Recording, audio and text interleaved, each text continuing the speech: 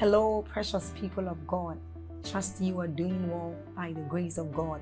We thank God for yet another day to spend time with Him, another day to commune with Him. I want us to take a short exercise, and that is, I want you to click on that like button to help spread this good news abroad. I want you to help us share this good news, and that YouTube will also recommend this channel, this video to others, and they will also be a blessing. Also, let's take a short reading from Job chapter 38, verses 12. It says, "Hast thou commanded the morning since thy days, and then caused the day spring to know its place?" Now, this tells us of the great opportunities, of the great blessings we enjoy as children of God when we speak into our day. And so it is what we are about to do. Open your heart, be alert, prepare your spirit as we receive inspiring messages from the man of God, Apostle Joshua Selman.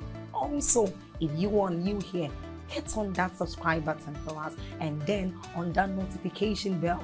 Keep sharing this message abroad. Keep sharing on Facebook. Keep sharing on YouTube to invite others to join us as we bless the world. You are a blessing. Thank you.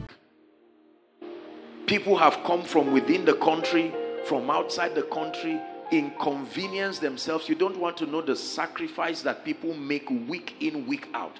Some of them are men of God too. They have their own ego, they have their own pedigree, and they drop that thing aside to come and sit down to listen, to be blessed, to be mentored. Please, if God ever gives you influence, value it. Is God helping somebody tonight? If God ever makes men to say, "I will follow you as you follow Christ," value it. These are the things that when I see, sometimes I am so moved, I'm so touched. Sometimes you see me just sit there and I just say, "Lord, thank you. You don't have to do this." Many men of God do not have the privilege of being loved across all regions. Usually there is one region that loves you, and then another region that persecutes you harshly with a level of hatred that can almost neutralize the love that you have. But God has made this different in my life and this ministry. There is no region I have gone to that I'm not genuinely loved. It's not normal. I go to the east and I'm greatly loved. I go to the west, the south, here, the middle belt. In fact, the Bible, the Bible says a prophet is not without honor except in his hometown. But the case is very different here. I am deeply loved even within this place, and I truly value it. Hallelujah. There are very few men of God, and I tell you this, very few men of God who operate in the level and the dimension of the gift of the Spirit and a ministry like this who are not openly persecuted. You don't walk in, there is a level of the Spirit that if you walk above, just get set to be in everybody's negative book. You see that? But of course, not everybody will love you and believe in you. But let's be honest. Let's be honest. Even those who probably, if at all, talk against me, they don't really hate me. Some are just ignorant, or maybe intimidated, or maybe frustrated. There are few people who are honestly, truly speaking, you say, I hate this person. And I want us to understand this. I want you to know that I value and appreciate everyone. I really do. Men of God, we are proud people, and most times we act as if with or without the members, we are all right. It's not true. It's not true. It's just a psychological way of trying to let the members not take advantage of us. But I cannot come here and speak to cheers. No matter how anointed I am, you are the seal of my apostleship. It's really, thank you. Thank you very much. You truly are. It's amazing. Only God knows how many battles I would have fought, that some of you fought it and won and kept quiet. Are we together?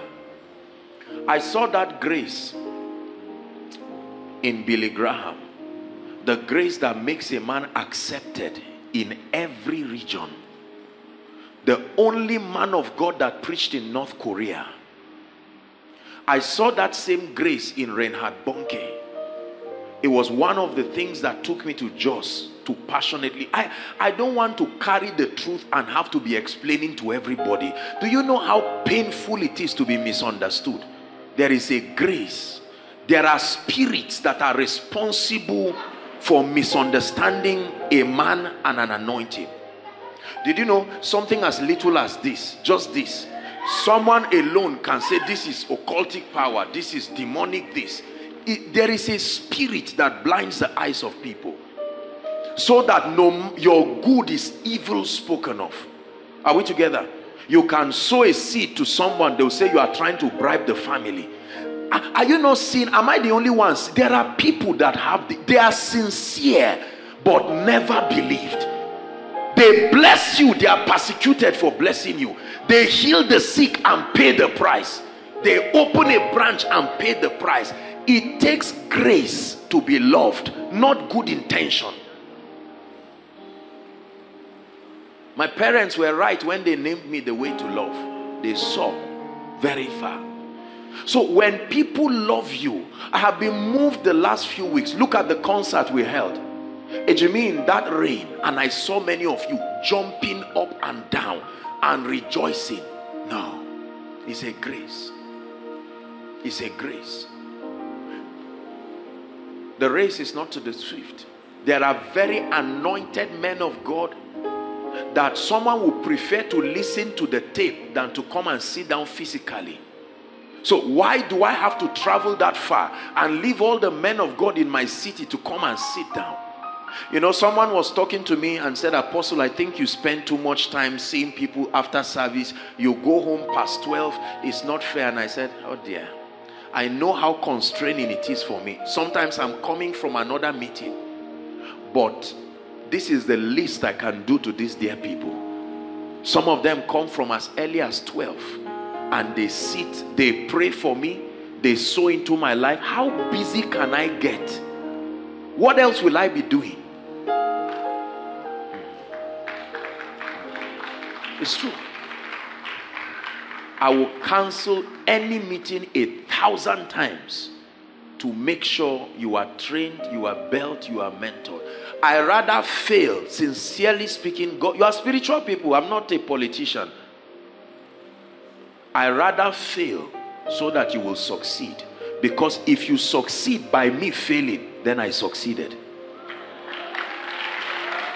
It's true. There is nobody, let me tell you, that I don't believe in. Pray in 1 minute and say, Lord, help my heart to receive. Help my heart to be open. You are being trained and mentored to become something. You may not look like it now, but brothers and sisters, you just follow with humility. It may take time. You may compare your life with others and it may look as if you are slow. You just follow and let time tell where God is taking you to. Please pray, Lord, the grace to listen. Yes, I know I'm a man of God. I know I have revelation. I know I have anointing. But Lord, the grace to listen. The grace to see beyond a man.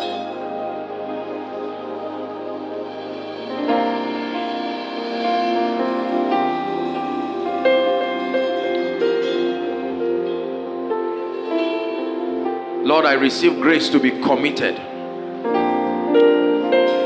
I reject every suggestion by Satan to alienate me from what you are doing in this season.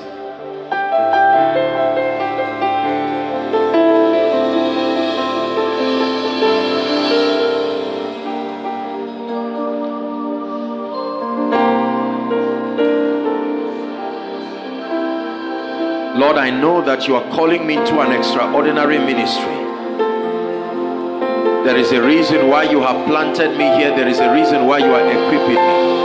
I may not have all the money that I need now. Others may seem to have gone ahead of me, but like Jesus walking on water, I know you are taking me somewhere.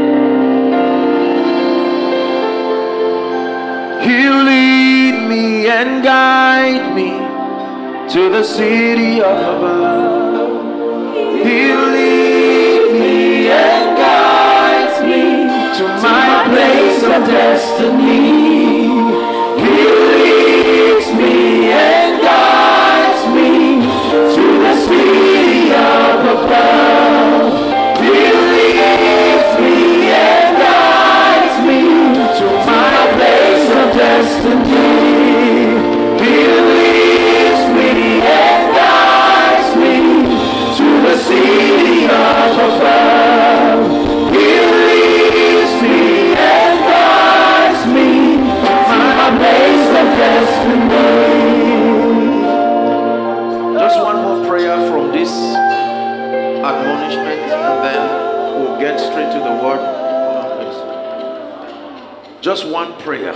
Lord, may I never go ahead of you in the blueprint of destiny. May I never let men push me out of my season in the name of rushing to look for results. You're a man of God here. Pray that prayer twice. Lord, may I resist the pressure of premature manifestation. May I resist the pressure of pride and arrogance.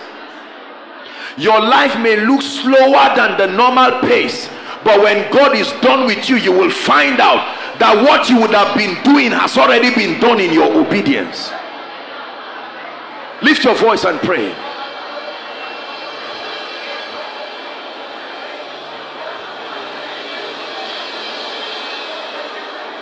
It's a costly thing to go ahead of God. It's a costly thing to preach ahead of God. It's a costly thing to move ahead of God. The Bible says with God, not before God. With God, when you walk with him. There's an old hymn that says, when we walk with the Lord in the light of his word, not when we go ahead of him. Men will force you to move ahead of seasons in your life. They will make you do things God is not saying. They will pressure you to open doors God is not opening, and destroy you and laugh at you when you fall. But happy is the man that can sustain the stamina to walk at God's pace. Please pray, Lord, the grace.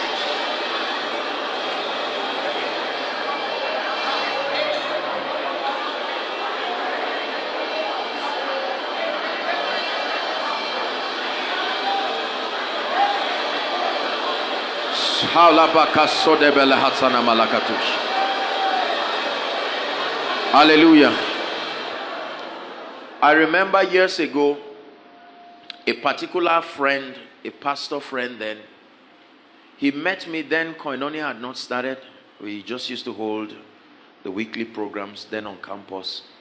And he met me one day and said, man of God, you need to go for TV ministry. The level of your anointing, even some bishops don't have. That's supposed to be a good advice. The same advice of Peter. Jesus, don't die.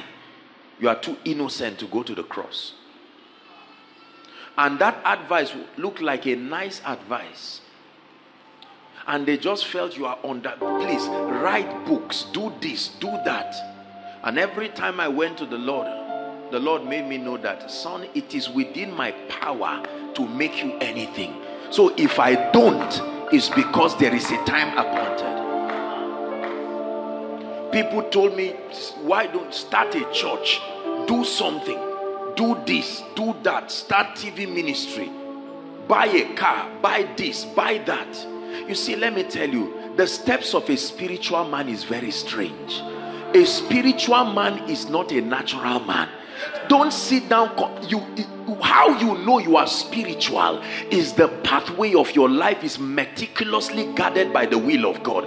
Others can go the way they want, but God says, remember, anytime I look at you, there is a nation in you. So it is your obedience that will correct their mistakes. They can go, but you can't just go like them.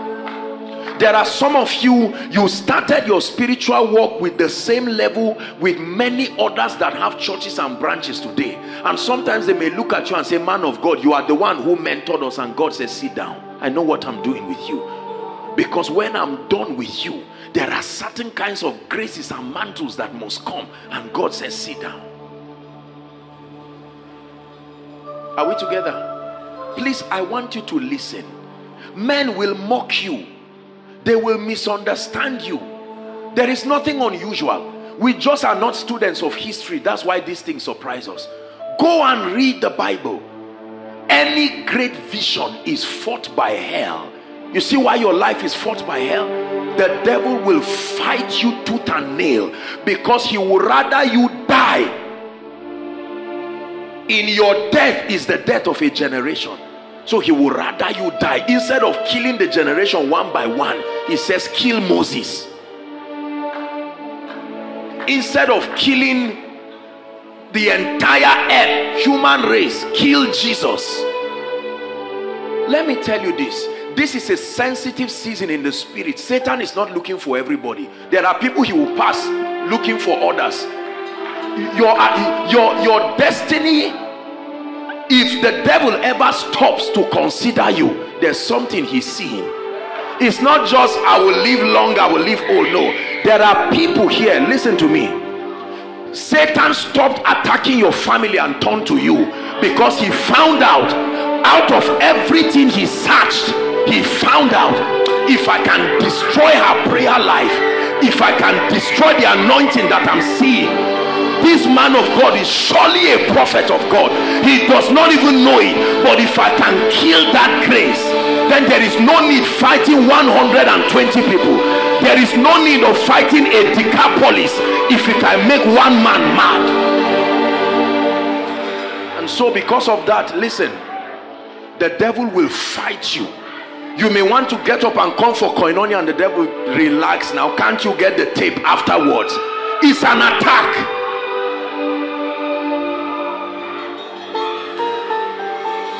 It's an attack.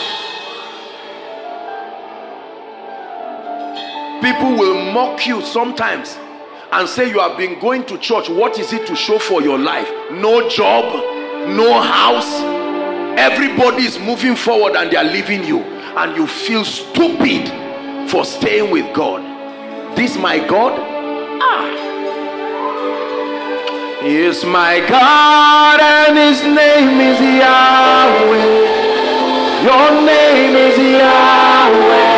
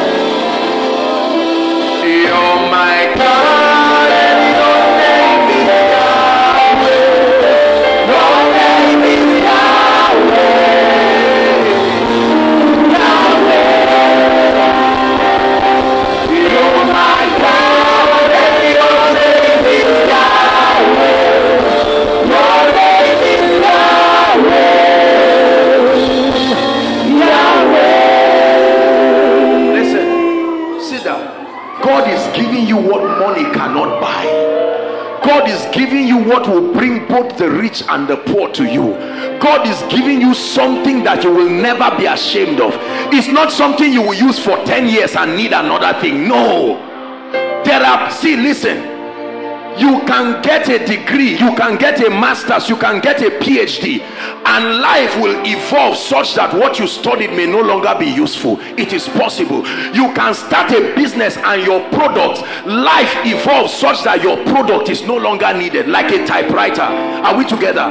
Every other thing in life needs constant evolution. But when you know him, when you find him, when he anoints you, my brother, you stay through any time. There is no mortal man who can edge you out of the systems of God. They can believe you are gone. God will show them you are still there. Listen, years ago when God was training me, I remember one of the things that God told me. He said, son, take your eyes away from the vanities of men, the flamboyancy of ministry. You just stay with me. Let me teach you. There are many things I would later learn in my life. I didn't know that was what the Holy Spirit was teaching me. The Holy Spirit is a priceless asset. Don't mind the ignorant people that make it look like it doesn't pay to follow him. You will look stupid while you follow him, but when he's done with you, he will bring beauty and glory. They will look at you and your life will be Beulah and Hephzibah. You can do ministry the way you want to do. You can believe you have all the revelation you need and all the anointing. You just start going. On the way, you will see what dimensions of the kingdom you have ignored, and the price you will have to pay, and the price you will make others pay for not paying attention. It's not enough to be called. It's not enough to feel trained. It's not enough to feel ready. You must be approved of God. Our level of carnality in this generation is becoming very serious. We ignore the voice of God. We just want to do things and get up and do it. No respect for the timing of God. No respect for spiritual things. Listen, listen. We live by common sense. We run by principles, but we fly by instructions. Are you getting what I'm saying? When you want to walk in life one step, you can use brain walk. Brain walk is how many people want to achieve their destiny. The time in your life is too short to use brain walk to be great. Then you use principles to run. But if it is flight, you will have to walk on instructions. Those who teach pilots are not called teachers. They are not called lecturers. They are not called advisors. They are called instructors. Please sit down. Let's go to the word. I just thought to just allow the Holy Spirit talk to us.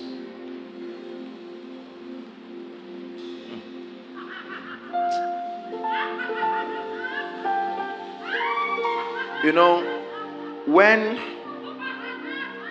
people see the anointing of the Spirit upon my life, many people believe it's just luck. I was just fortunate to be anointed. Or I was just called and ordained to be anointed. Or I was just fortunate to meet anointed people and God anointed me. Do you really believe that? There are people who know nothing about the anointing, but then they would tell you, don't mind all these people. And yet you don't. We see, wisdom is justified by her children. Brothers and sisters, it is God that is the confirmer of everything. If God is not confirming something in your life, then listen to the person he's confirming something in his life. Are we together?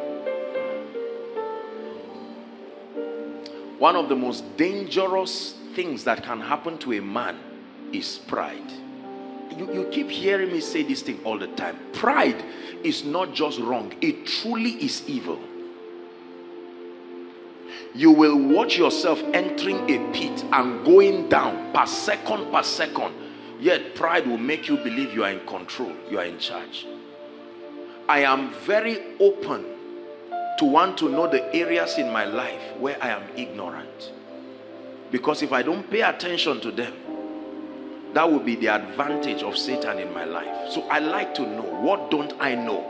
Thank God for the one I know, but what don't I know? I'm like a spiritual archaeologist. I don't want God to be this way and I'm there jumping. What else am I doing?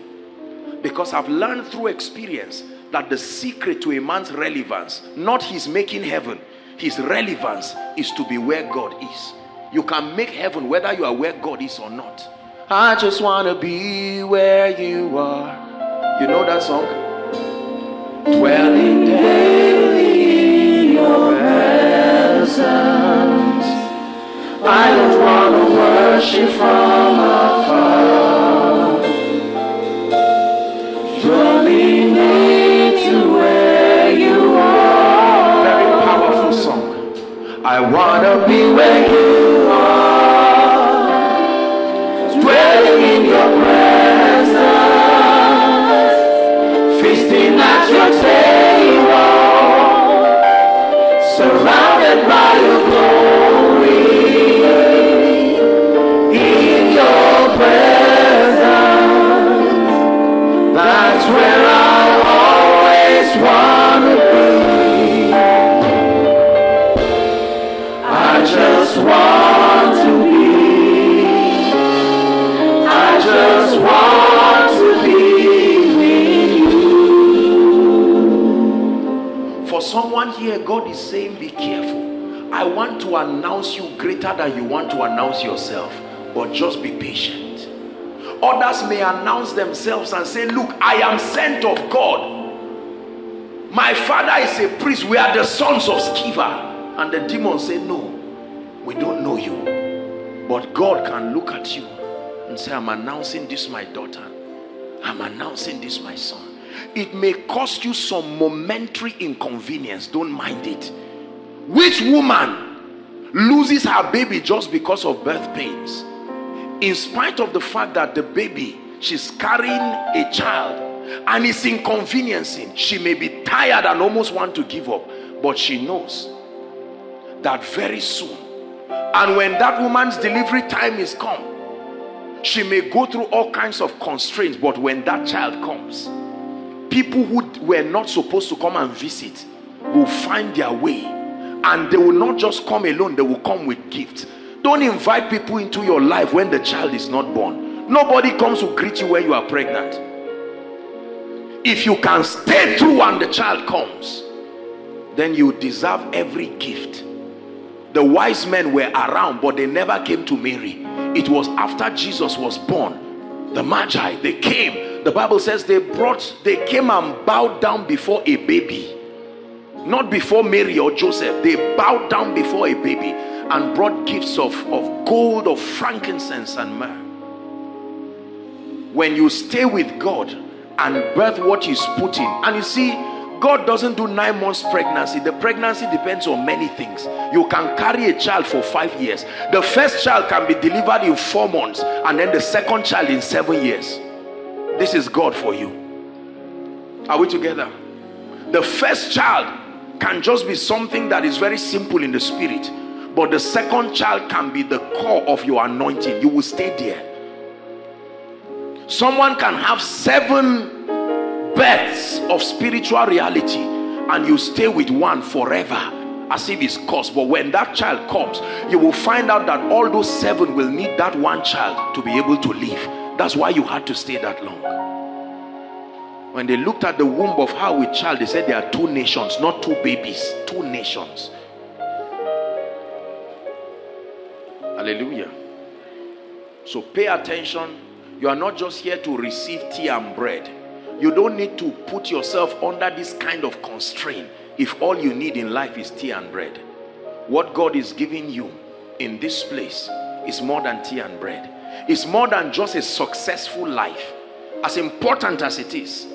It's more than just prosperity, in as much as we know prosperity.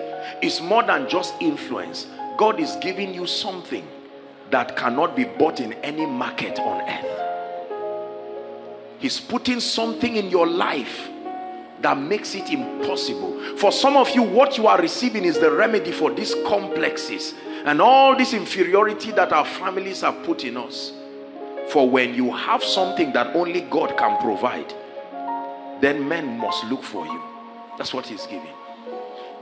You are planning to save to buy a house. He's giving you what will make house owners come to you and say, can I have the privilege of having you in my estate? God is showing you a more excellent approach to life. It looks strange because it's not a mainstream approach to life. But you walk with God and see. A time will come you will turn back and not have needs again. And you say, Lord, what did you do? And say, it's a more excellent way. You follow the way men follow to be established, to live their lives. You are going to leave God somewhere in your equation. Especially in our generation. You must leave God somewhere. But when He guides you, when He leads you, Hallelujah. Blessed be the name of the Lord. Pray in the Spirit for 1 minute and say, Lord, open my eyes through your word tonight.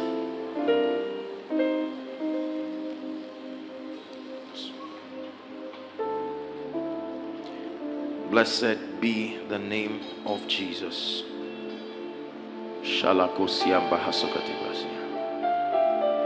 Hallelujah.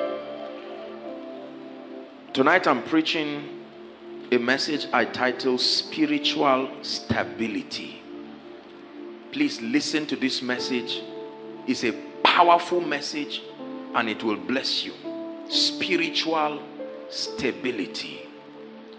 3 scriptures. 1 Corinthians 15 and verse 58. Spiritual stability.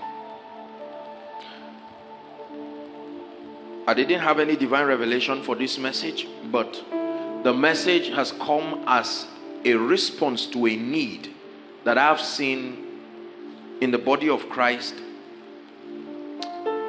that we need to explore the keys that are responsible for being grounded and being established in spiritual things. Are we together? The teaching is an attempt to address the vacillations that we continually experience in our walk with God, based on a number of factors that we're going to be discussing. That a believer can not only grow but can become stable. Are we together? Yes. So it's an attempt to explore the keys to a grounded and productive Christian life. It matters to you and matters to God that your Christian life be grounded and productive. The Bible declares once and again that herein is our Father glorified. It says when we bear much fruit. It says that we produce fruit and that our fruits abide. Are we together? 3 scriptures very quickly. Follow me tonight. I hope we are able to finish it tonight. Therefore, my beloved brethren, be ye steadfast, unmovable. Then it says, always abounding in the work of the Lord, for as much as ye know that your labor is not in vain in the Lord. Paul is speaking here to the church in Corinth, and he's telling believers that they be steadfast and then unmovable, unshakable, unbendable. So it is possible that a man can be stable in his Christian experience. Ephesians chapter 4, please, and verse 14.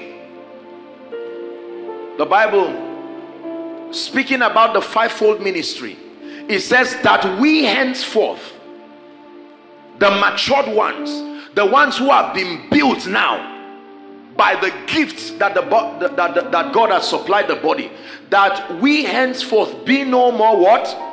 Please talk to me.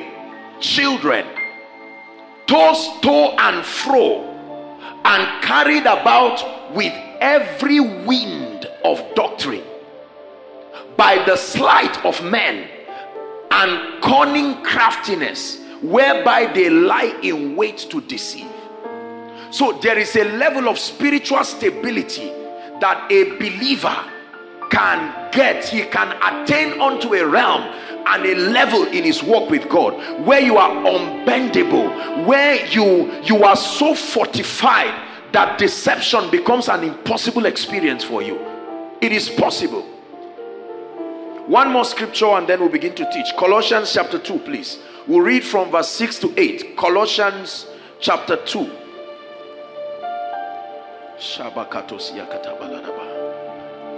It says, as ye therefore received Christ Jesus the Lord, so walk ye in him. We're reading to verse 8, 7. It says rooted. Read with me.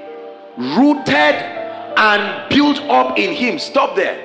Notice it didn't just say built up. Rooted and then built up in him and established in the faith, as ye have been taught, abounding therein with thanksgiving. Verse 8, beware. So you are not just being aware just by an information. Something you are doing in verse 7. is what will sustain this. Lest any man spoil you. These are the various ways that men can be made to vacillate spiritually. Ready? Through, number one is what? Please talk to me. Philosophy. And then vain deceit. And then the traditions of men. And then the rudiments. Another word there is the patterns, the modus operandi, the system of operation of this world, and not after Christ. It is possible that a man can live his life manifesting the knowledge that just comes through philosophy, and then vain deceit, and then the tradition of men, and then the rudiments of this world. You can believe this today, and then tradition tells you no, things are done this way, and then you readjust your life to suit tradition. Are we together? And while you are trying to gain stability through tradition, all of a sudden the rudiments of this world, these are the things that destroy us. They say this is how they do it in life. You don't even know who puts that rule. No, this is how they do it. This is how they do this. This is how parenting happens. This is how marriage happens. This is how prosperity happens. This is how ministry is done. The Bible says beware. Prophesy to yourself. Say beware. He said lest any man. So who are the men? Who are the people? The vessels that the devil uses. They are not just angels. They are men. Let any man spoil you. The word spoil you there doesn't mean corrupt. The word spoil you means to plunder, to steal from you. Like an asset, something of treasure has been given to you, and then a man comes to spoil you. Like you come and rob a man and carry everything that is treasurable. He said beware. That means you are possessing something that has potential, something of worth. But beware lest men come, sometimes innocently, but they are in the similitude of robbers. They can spoil you through philosophy and vain deceit and the tradition of men and the rudiments. This is the one that even disturbs me the most. The rudiments of this world. This is how it is done. It's amazing how many people's destinies have been wrong perpetually. One of the ways that people have become failures in life is by aligning to a tradition and a pattern that has been obeyed for a long time but is wrong. Just because someone did something and kept doing it for decades, they can tell you this is it. In this family, nobody really, all this your Jesus thing, we love Jesus, and the person who is talking is not very serious with God, and he's marketing his template of spirituality to you, and every time you show any unusual passion, they say, see, we did this thing and left it. The rudiments of this world. And people even turn scriptures in the Bible and say, see, the Bible even said don't be over righteous, over spiritual. And the person who is sharing that thing doesn't love the word of God. He just found a scripture that will give him a basis for laxity and unseriousness. A man can be stable spiritually. As a man of God, it's important to realize that you are mentoring and building people based on a truth you are convicted about. Let me tell you this. Not everybody can receive the correction that you propose after receiving your error. Not everybody will be alive and within your reach. Are we together? If I teach you, if I teach you something erroneous now, and 10 years down the line, this brother goes abroad and he's in the US, he has institutionalized that error and is paying the price. Life is whipping him for it. And I later go and find the truth, and I say, people, sorry, what I said 10 years ago is a mistake. This guy may never live to hear it. He will still be carrying the mindset of me of 10 years ago. And even when God is telling him adjust, he said, no way, Apostle said this. That's why it is important that men of God, we become the first guinea pigs to our revelations. Before propose, it's not just anything you hear on tape and anything you feel is nice, or anything by a man of God you love and respect. You just sheep and just spill everything to your people. When people are loyal to you, that means they have come to a point where either through a track record or a divine revelation, they have come to accept your word as the word of God over their lives. So they have opened up their spirits that any communication that comes from this man of God should be received subconsciously. They have come to a point where they have found comfort in following you as you follow after Christ. And you have a responsibility to probe and vet every revelation that is communicated to make sure it is worthy of giving to a generation, not just members. Beware, thank you, lest any man spoil you. Are we together? Through philosophy, vain deceit, traditions of men, and the rudiments of this world, and not after Christ. It's amazing how you see people believe this today and they don't believe this tomorrow. Today I believe deliverance, tomorrow I don't believe deliverance. Today I believe prosperity, then I read one book by somebody I respect and all of a sudden I hate money. Next tomorrow I believe the gifts of the Spirit. The day after I believe common sense. Next tomorrow I believe divine direction. The next no, those vacillations are very, very dangerous. You must be established to know that you can look at your children and say, children, before you were born, this was what I stood for. And even now as I am old, I'm standing for this. I called God a faithful God when I was 18. I am 85. He's still a faithful God. I have not created another wrong name based on an experience. That's the goal of this teaching. And I'm going to share with you 3 keys that the Lord, or 4 that God has put in my heart. Keys that will create stability in your Christian life. Because you see, the internet, social media, Christian channels, and all kinds of spiritual platforms right now, on one hand they have benefited the body of Christ, but on another hand they have created gross confusion. There are many people, you have heard people you love and respect say things that have almost rattled the foundation of your convictions. It's easy to resent somebody you don't believe, but what happens when you hear someone who you love so much is saying and doing and standing for things that now makes you confused? And so I must share with you, otherwise we are going to be in serious trouble, especially as a man of God here. There is no guarantee that the person you look up to will continue to stand straight. So in as much as you look up to people, it's important to create a system. Are we together? Otherwise we are going to be in trouble. You follow men as they follow Christ, not just as they go before you. You follow men as they follow Christ. Meaning that the day you don't see Christ before them, you are permitted to live. This in itself, this thing I just said in itself can bring me a lot of trouble. Because sometimes we men of God teach people that trying to probe whether you are still following Christ as they follow you can draw a cost to their life. And even when people have long left the things of God, they still demand loyalty from people. No, you follow a man of God as he follows Christ. If you're with me, say amen. The first key that you need to have stability in your Christian experience, and please, I don't want you to forget this. The first key is an experiential revelation of God. Write it down. An experiential revelation of God. I can spend the whole night talking here. If we're unable to exhaust this within the time we have, then we can just have part 2 of it. An experiential revelation of God. Look up, please.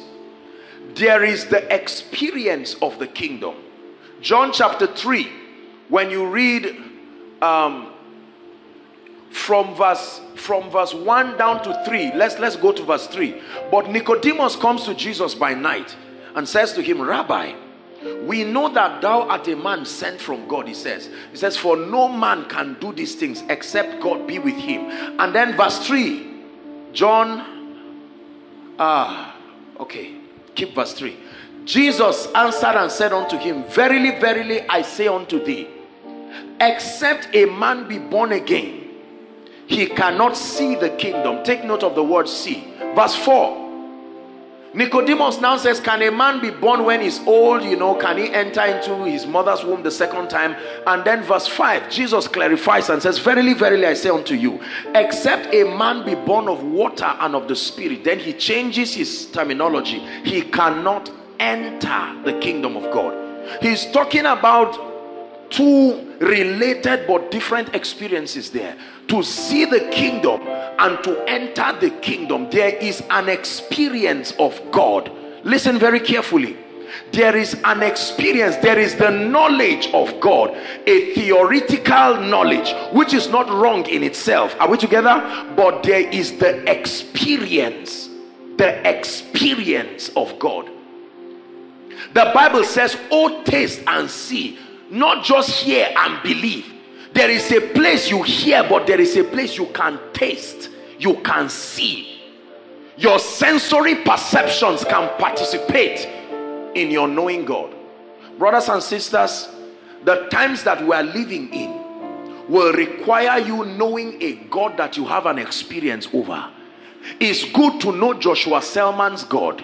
It's good to know this and that man of God's God, but you must come to a point where you glean from their own experience and then create a roadmap through it until he becomes your God. Are we together? The experiential revelation of God. The Bible says, and the people that do know their God, not the people that do hear that there is a God. The heathens heard already about the God of the Hebrews, but they did not know him. Let me tell you this. Your life will be at the mercy of your experiential revelation of who God is to you. And there are three ways that God is revealed experientially. In fact, I think there's a message that I preached some years, knowing God experientially. You can get that message. It will bless you in no small way. But three major ways. Ready? Number one. The first way to have an experiential revelation of God is through his word, the written word. 1 Samuel 3:21. 1 Samuel 3:21. God can give men encounters through his word. I told you that the word of God, the logos, are we together? Just keep the scripture there, but make reference quickly on your notes to John 1 verse 1. The Bible says, in the beginning was the word. The Greek word there is logos. The logos of God, the thoughts of God, a compendium of his character, his methodology, encapsulated in a material, so that as you study that material, you not only cram scripture, but it expands your spiritual horizon to understand how God behaves. The logos. A man can experience God through his word. The Bible says, and the Lord appeared again in Shiloh, for the Lord revealed himself to Samuel in Shiloh. How? By the word of the Lord. So God can use his word to reveal himself. You can know his character based on his word. I know Sam. Come, Sam. I know Sam. I've worked with Sam for many years. He's an amazing gentleman and I love him very much because I have interacted with him very much. Are we together? There is something that someone can come and meet me now and say, Apostle, Sam said I should tell you ABC. I will make reference to the track record of my working with him. Are we together? And know whether Sam can say this or not.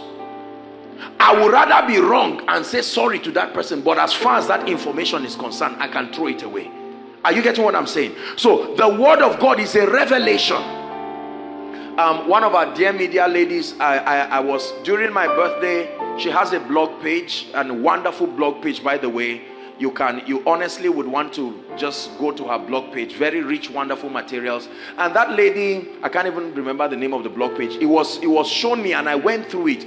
And she wrote certain quotes or certain things that I say that has inspired. I didn't even know that I've stressed those points that much to become a quote.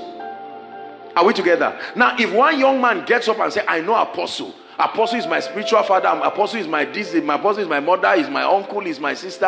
And says all those kinds of things. And they say two quotes from him. And he just says one kind of thing. He said, no, it's Miles Munro that said this one now.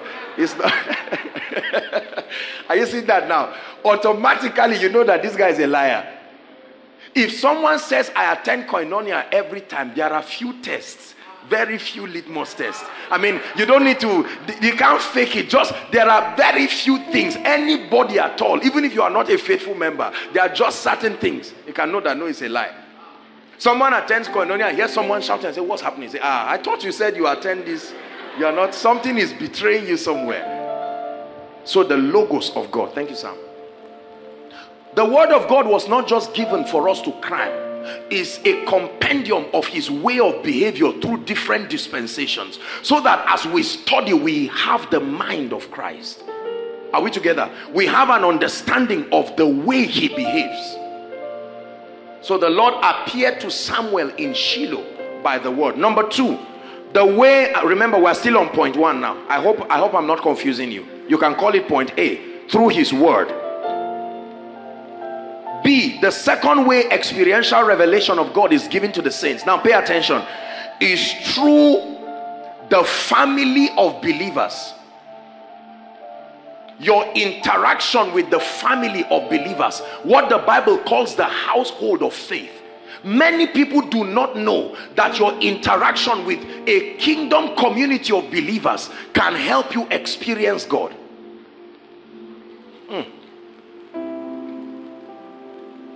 The family of true believers, the household of faith, is one of the platforms that God designed for men to encounter him experientially. A number of scriptures. Acts chapter 2, please. We'll read 42 to 47. Acts chapter 2. Acts chapter 2. 42 to 47. And they continued steadfastly. Listen carefully. Who are the they? The community of believers. Is that true?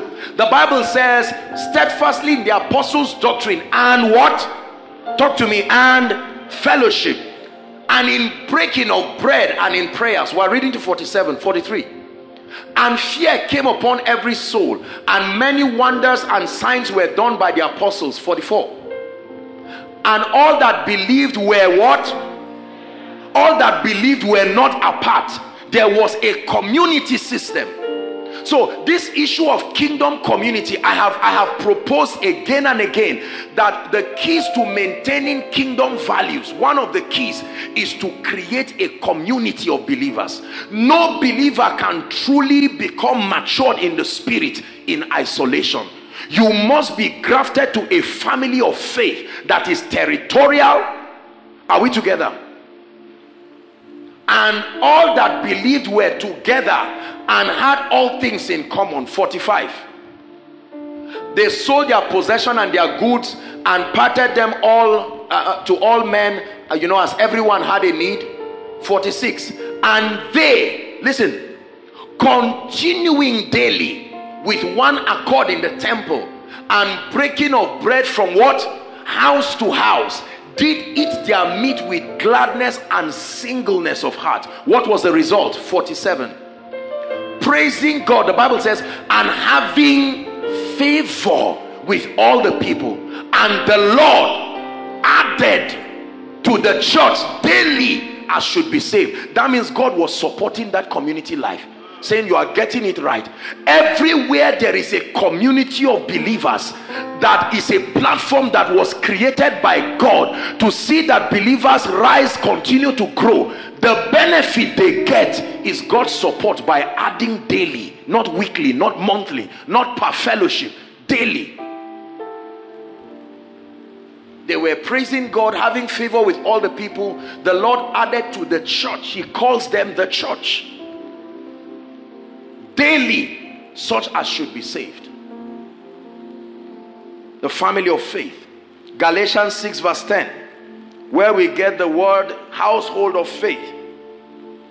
Very powerful scripture. Then give us Hebrews chapter 10 verse 25. I'm giving you scriptures like this because I want to support what I'm teaching intelligently. There are all kinds of people. We minister to people from different nations. Now, let me teach you this.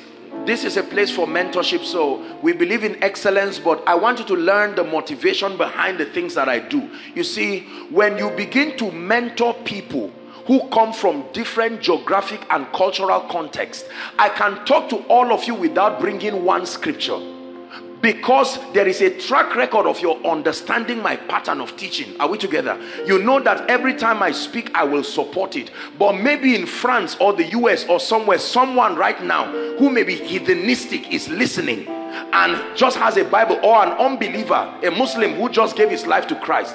So you will need to support these points. They may look basic to you. Oh, one point is enough, Apostle, I'm convinced. But I'm not just talking to you alone. When you begin to minister at a global level, you must have the patience and the simplicity to carry the larger crowd of people along. Otherwise, a time will come, your doctrine will only be understood by those who are close to you. And that is because of the track record you have created. Are you getting this now? So, Galatians 6 verse 10. It says, as we have therefore opportunity, let us do good to how many men? All men. But it says, let your focus be on a community of believers, those who are of the household of faith. You encounter God through a spiritual community life. Let me tell you this. You have a spiritual family just like a physical family. And the spiritual family, of course, ultimately is our family connected to God. But on earth and territorially, you will never prosper spiritually if you are not connected to a larger body of a spiritual family. God designed it that way. Are we together? There are all kinds of spiritual possibilities that are vested, broadly speaking, in the body of Christ, but uniquely speaking to the spiritual family that God connects to you. Friends, revelation, access to anointing, access to help. There are many believers when they are in trouble, for instance, and they need to see the mercy of God. There is no man and there is no community to come and reveal the mercy of God to them. Someone dies, you are alone, nobody to come and greet you. You give birth to a child, nobody. You are not part of any larger body of believers that can be sympathetic to what you are doing. When you need to see the hand of God, you are not connected to anyone. Most times when people come and talk to me and say, Apostle, this is somebody, a member of Koinonia and all of that, most times I ask, what department? He says, I'm not in any department, but I can assure you I'm faithful. Say, you are marking yourself already. How do you know you are faithful? Community life is very powerful when it has to do with experiencing God. A spiritual family shields you. There are some of us here right now, physically, you almost don't have a family. Either everybody has died, or everybody is completely wayward and not of God, or everybody hates you. And already you are just like a prodigal son, but for a good reason. Until you find God, don't come back home. Are we together? Some of us are unbelievers. We are the first Christians in our family. So you really don't have, you can't stand there in isolation. Look at this. How many of you have seen charcoal burning? Coal burning, red hot coal. Remove one red hot one and just keep it. Don't off the, what they call it now. Just leave it there. Don't pour water on it. After a while, what happens? It starts going down. So the strength of that fire was the community life. Notice that every time Satan wants to destroy a life, one of the ways is he will make everybody in your community your enemy. He will make you to have problem with everyone. Your head of department, apostle, anybody. When all your helpers have been driven through your hatred, when you are alone. It's not only God that comes to Jacob when he's alone. Satan too comes when you are alone. He can come to you and say, now that the person who can pray for you is gone, now that the sister that can support you, you have hated her and you have insulted her, I can now strike you. And your pride will not allow you run to them. So you will stay there till they find your dead body spiritually. Community life is powerful. Are we together now? When the believers were afraid and they were persecuted, imagine if all of them hid one by one. They went somewhere and stayed alone. Even in times of crisis, as in physically speaking, the security, when people are clustered within an area, it becomes, even if they are afraid, it becomes difficult for the enemy to just break every siege there.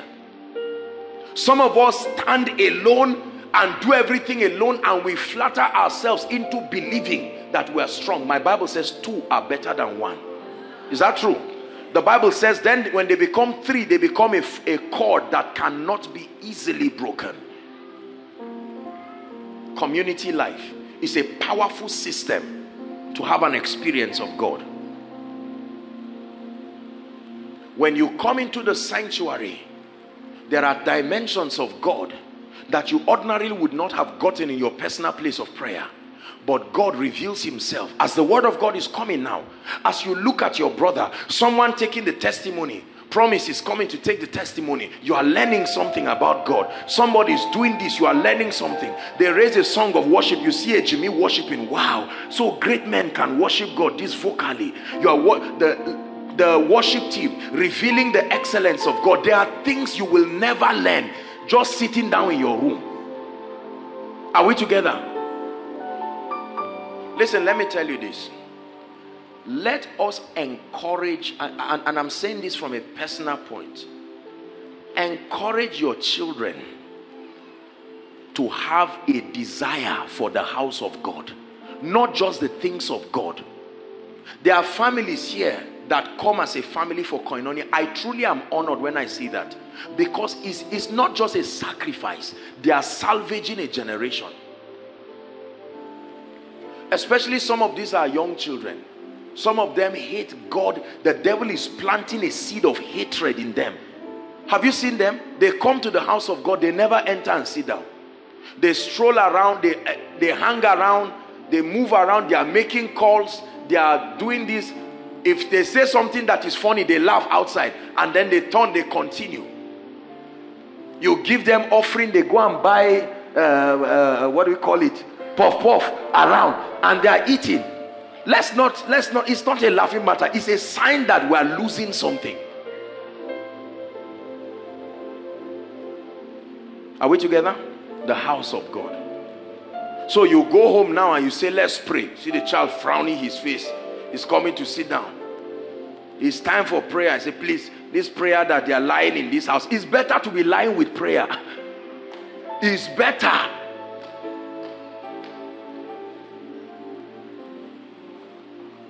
Community life. Community life. Hebrews 10:25. Hebrews 10:25.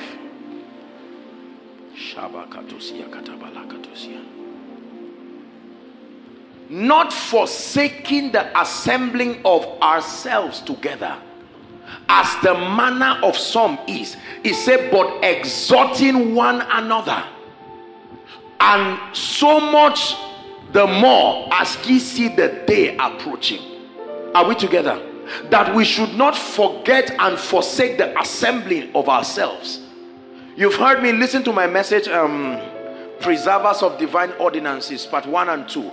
I teach there that any spiritual environment is bankrupt if there is no platform that can create a convergence of believers for the purpose of training, equipping, and mentorship. You can look at a territory and know that there are no apostolic and prophetic voices because there is no platform honored by God. You see his signature there as a prophetic platform that has nothing to do with denominational barriers. You know that this one is God making his presence known, mentoring a territory to know him. It's not just tied to I am this, I am that, I'm apostle this, I'm prophet this, I'm apostle Joshua Selman. No. There has to be a platform where believers are mentored, where they grow. Are we together?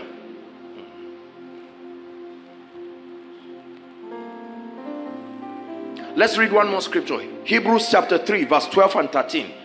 And then we'll move to something that I think we can just stop at point 1. I don't know. Let's see how God will help us. So you have an experiential revelation of God. That's the first key. And that by his word, number 1. Number 2, by the presence, your participation in the household of faith. Hebrews chapter 3 from verse 12. Take heed, brethren, look up please, lest there be any of you, let there be in any of you an evil heart of unbelief, in departing from the living God. Next verse, 13. But exhort one another. How long? Exhort one another, not exhort God. Exhort one another. That means I have a role to play in your spiritual growth. You have a role to play in my life. You will think that because I am the one who is majorly building you, you don't have any role. He said exhort one another daily, while it is called today, lest any of you be hardened through the deceitfulness of sin. That means something happens. Come, Pastor Femi. That Pastor Femi can be a powerful believer, but in isolation to the supply of the body. Are we together now? There is no system of exhortation. He may not even know when he has veered off sincerely and not know. But that the presence of the corporate body is a spiritual system for check and balance. Are you getting what I'm saying now? You may not know. You may be busy, Pastor Femi, and maybe have 2 months of ministration all around and not have the time to pray, for instance, and you may be justifying yourself. But when you come now and see that I'm busier than you and yet I'm still praying, by that act I have exhorted you. I have killed the excuse the devil wants to take to say I am busy. You go back and say, no, if I'm just doing 1 ministration per week and it's affecting my prayer life, someone that is doing 3, are you seeing that now? Yeah. The moment you want to become proud and arrogant, I just got 1 million, and then you come and turn and you see a Jimmy lying down, and you say, how much is his shirt, how much is his shoe? You just say, I better drop my small 1 million that is entering my head and lie down and roll before God. You are exhorting. You don't just exhort by talking. Your life shows it too. When you see people that love God more than you rolling on the ground, sometimes you don't plan to roll, but when you look around, Benga is kneeling, Daddy Prof is kneeling, Jimmy is rolling, Promise is rolling, you turn back, Sam is kneeling, you will feel stupid and say, what I say, do it better, join and kneel down.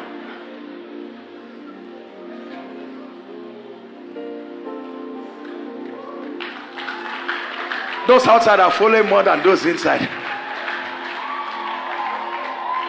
Are we together? Yes. It is the absence of this corporate life that makes local champions leave God. There is no system. When you start making money and you go where wealthy people are worshiping God, they throw their phone away and roll on the floor. You just stand and say, this is my boss. This is the person that gave me the job that I've been testifying. I heard she was a millionaire before I was born. So this is how this woman rose before God. You call your wife and say, wife, we will roll on that carpet. Roll on the ground. Sometimes you need someone higher than you to show you how to serve God. Because you see, every time you have results, sometimes they confuse you. How do I serve God at this new level? And God says, come to the house of God. I started prophesying, and right now 1 month everybody is placing a demand on my grace. And then God says, oh yeah, come and meet a prophet who started prophesying before you were born again, and see how he serves God. And all of a sudden you are dancing. I got an award, and this award is this and that, and God says, come, let me show you the person who owns the company that gives the award and how he's serving God. Corporate life does so much. Many things happen in this service beyond the pulpit. You can have a heart of wickedness to annoy a brother or sister, and all of a sudden they use their kindness and torture you all through the service. You say nasty things, they say no problem, it's well. This is my seat. I say no, okay, sit down. And while they sit down, favor just comes. Somebody says sit here. Every bad thing you are doing, God is speaking to you in that service with results. Your message in that service becomes, look, it is good to be good. This bad attitude, work on it. You will be surprised. I may be teaching on the anointing, but that's the message. You came to the house of God. There are many believers that are not like Christians because they are alienated from the house of God. They cannot. Do you know that the house of God even helps you to speak well? I mean educationally. I'm not talking of spiritually. Many dull people around who have alienated. When you listen to a man, you listen to a people that have some measure of excellence. Do you know that it will affect you? Many people, look at Look at the children in Koinonia. You see how intelligent they are? Because they are gleaning from adults. They go back and meet their colleagues who they are not smart. They just fail everything like that and say, what is wrong? That's why the children of pastors are very intelligent. Because from birth, everybody holding them is praying or speaking or blessing. They don't have the opportunity for wickedness to touch them. That's why Satan keeps timing them. You are in the house of God. Turn to your neighbor and say this and that. Turn to your neighbor and do this. You can even help socialize. You came from a bad background where you even hate yourself. You came to the house of God. And you are somebody who is shy. You can't turn and tell somebody God bless you. And before you know it, someone carries his hand, gives you a big hug. And you are like, so this is how this thing is. By next Sunday, you are ready. Come on now. Talk to me, Koinonia. Watch this. The first person who ever hugged you was somebody in the house of God. And you felt so bad, you thought there were strings attached until they told you that's how they are here. And you say, really? And somebody looks at you and says, the Lord told me. You never knew that God can speak to men to bless you. But someone just turns and says, Pastor Femi, I don't know, are you a first timer? Yes. The Lord asked me to give you 10,000. Whereas you came, God told you to leave your house and come by faith that someone will pay your transport. If you didn't come to the house of God, you will never experience God that way. Are you getting what I'm saying? When you neglect the gathering of the saints, it is not the same thing as listening to a tape. There are things your eyes need to see. There are things your ears need to hear. I believe it's even one of the reasons, Ejimi, why our generation keeps marrying bad wives and husbands. Where are you going to get a good wife? Let's be very sincere.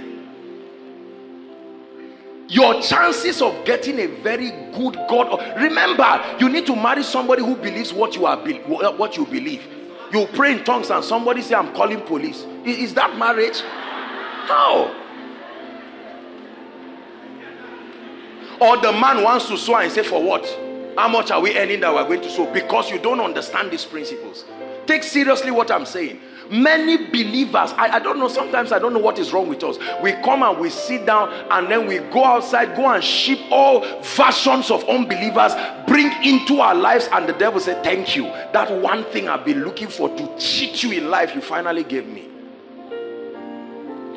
The brothers in church are not nice. The sisters in church, let me tell you, it's better to die in church. Let me just give you a very honest statement. Because God is always found in the midst of the lampstands. If a brother slaps you in church, there's somebody he submits to, you can report. If your wicked bubble somewhere slaps you, who will you report to? His father.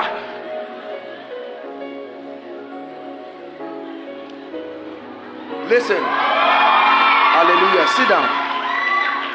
As you are hearing me, you see God is saying many things this night. But there are many stubborn believers that as God is talking now, you have programmed your spirit to be as hardened as whatever.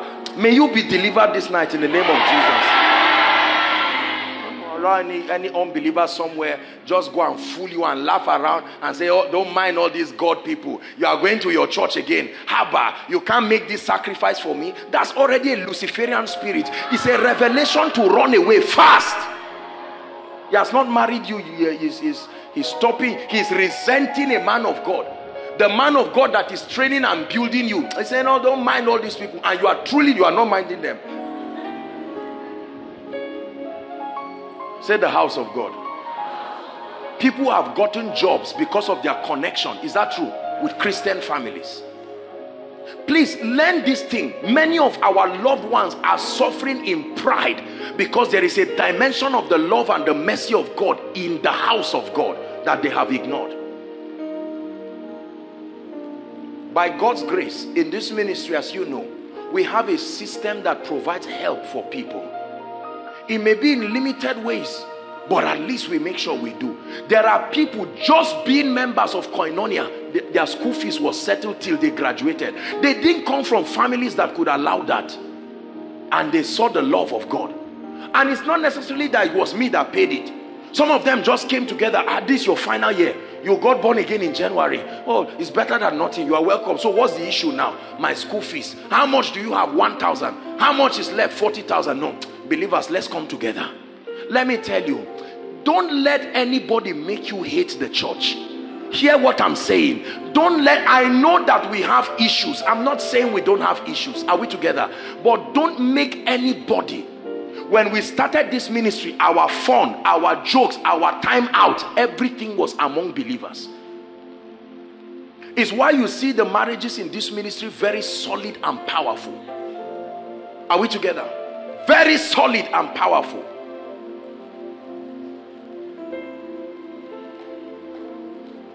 Is God speaking to you? Stability through fellowship. That God is revealing, he's experientially revealing himself. Please, sisters, let me say it again. Don't marry anybody. Don't even say yes. Don't say let's try 2 months or 2 months. No, don't even do 1 day. Don't marry anybody that is not connected to any spiritual family, even if he tells you he's born again. I repeat, don't marry any man. Insult me, but just listen. Any man, this I love you thing, this, we're in the end times. The devil is destroying people's destinies. You will be unfair, not just to yourself, but to the children that are coming out of you. That's how you have all these people go around deceiving these girls that they are Christians. Before you know it, the moment they get married, they say, I hope you know, you understand that me, when it's cold, I take this thing. And the lady saying, I never saw it. Says, is it just because I gave a little break? The house of God has a system that ensures you get it right.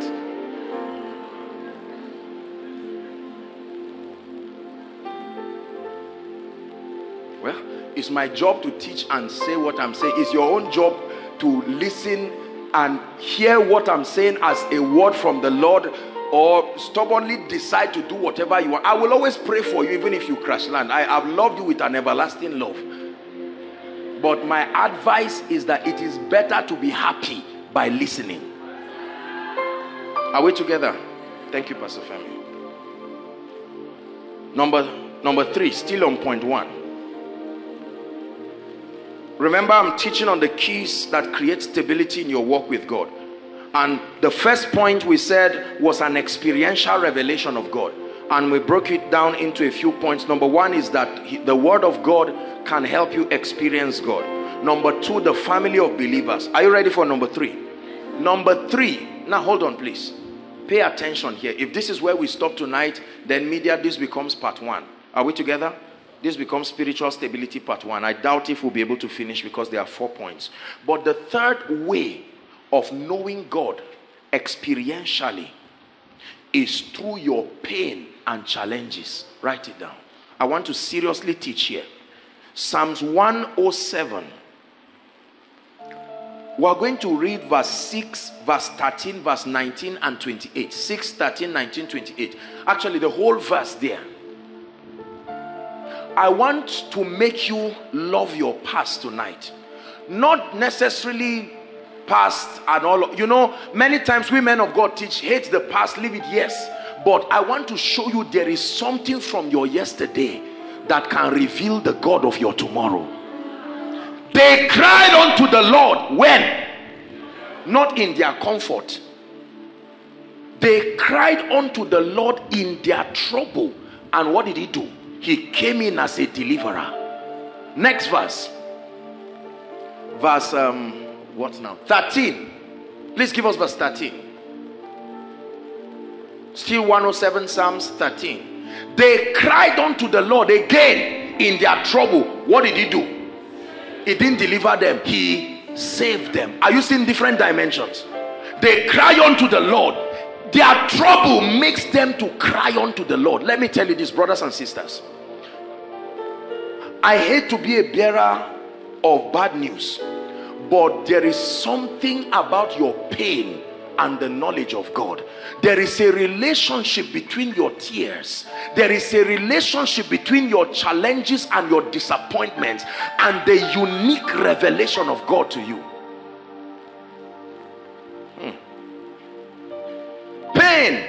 and challenges force us to need and prioritize God. Write it down. Your pain and your challenges, they have a way of forcing you to need and prioritize God. There are many of us, it's not that you have left God, but sincerely, He's not a priority. And so certain times when certain things shake you and hit you, all of a sudden you will remember that I need to run back to God. I need to make things right with them. I don't believe that God goes around causing people pain and sorrow. No, the Bible says every good and perfect gift. But because of our human nature, God utilizes every unfavorable moment. Let me tell you, a spiritual man is one who can turn both glory and pain into something that helps him to know God. We have this level. There's something about believers. We frown at pain when believers go through challenges, and sometimes the church, again, we are the ones who bring these kinds of things. Come, Sam. All of a sudden something happens to Sam. Maybe he loses a loved one. Are we together? And God forbid, Sam, just an example, or something happens to him. There's disappointment somewhere, and you hear believers come. Sam, didn't you hear God? Didn't this happen? Didn't this happen? Whereas God is taking advantage of that opportunity to say, Sam, I'm bringing you to a point where there is something about me you otherwise would not know. If he did not go to the cave of Adullam, David would never know certain things about God. Please listen to what I'm saying. If you started that ministry from day one and 1,000 people came, you will never believe God is a God of process. And so with all your anointing for the first 1 year, only 2 members. The day you did your Thanksgiving, 4 came, 2 left before the service was over. And you just called your wife. Your wife said, my husband, I've never doubted you, but Kai, today, let me tell you the truth. I know that when you told me God called you, it's not, I'm using husband, I'm using come wife. Now watch this.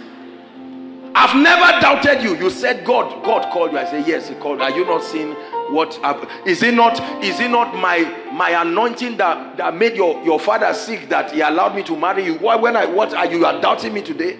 And then all of a sudden the man is now touched and said, Lord, if my own wife, that is the surest member of my church, is about to leave, you better speak to me. Oh, did you call me? Watch this. That 7 days dry will lead you to call on to God, and God just comes and says, son, write this. It is true, I have anointed you to speak my purposes to the nation. A, B, C, D. When you will now be dancing, celebrating 10 years anniversary, when it's your time to give the testimony, you are now going to say, look, I know that God is the lifter of men. And you see the wife crying because she knows. The other members are just laughing. They came into the inheritance of the promise. But the woman is standing there. Come, darling. Are we together? We want to thank God for our mother, our this, and she's just looking at them. Lord, thank you. If I left now, this I would have buried my head in shame. Thank you, Jesus. You have wasted your pain and your challenges and never knew God through them. You conquer challenges not by having a way out, but by seeing God in them. In every challenge, there is a dimension of God that is waiting to be revealed. Listen, brothers and sisters. In every challenge, there is a dimension of God. There are dimensions of God you may never know.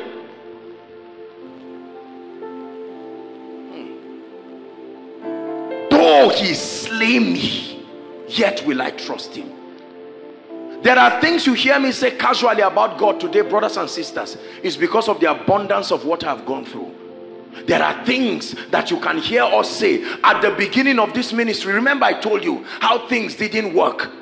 There were times that I prayed, I fasted, I sowed seeds. I've said it, you've heard me say it again. All my scholarships were spent on the kingdom. Never spent anything on myself. There are times that my heavens will close. Oh God, is this tithing working or not? So when you see somebody come and say, Apostle, I've been tithing since January. Say, just January and you are complaining. Just January.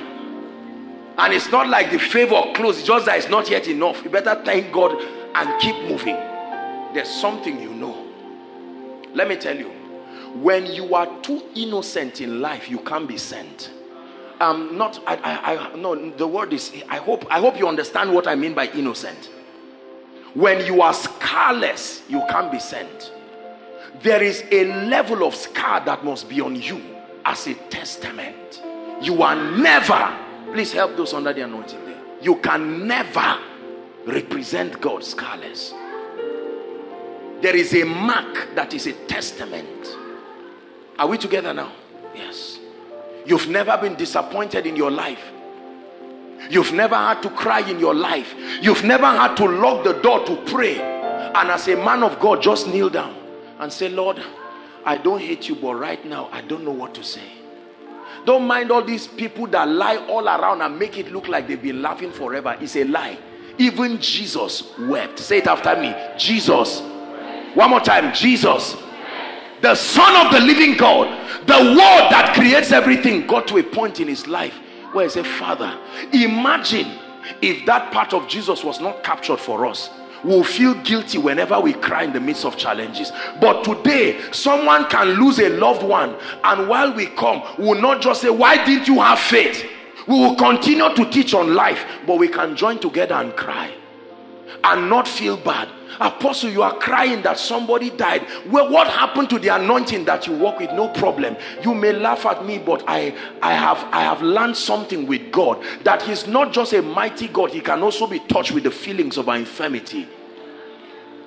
So I will not just preach life and run away from you when you lose your loved ones and say, no, we are life-giving spirits. No, we are life-giving spirits, but there are women who died and didn't receive the promise.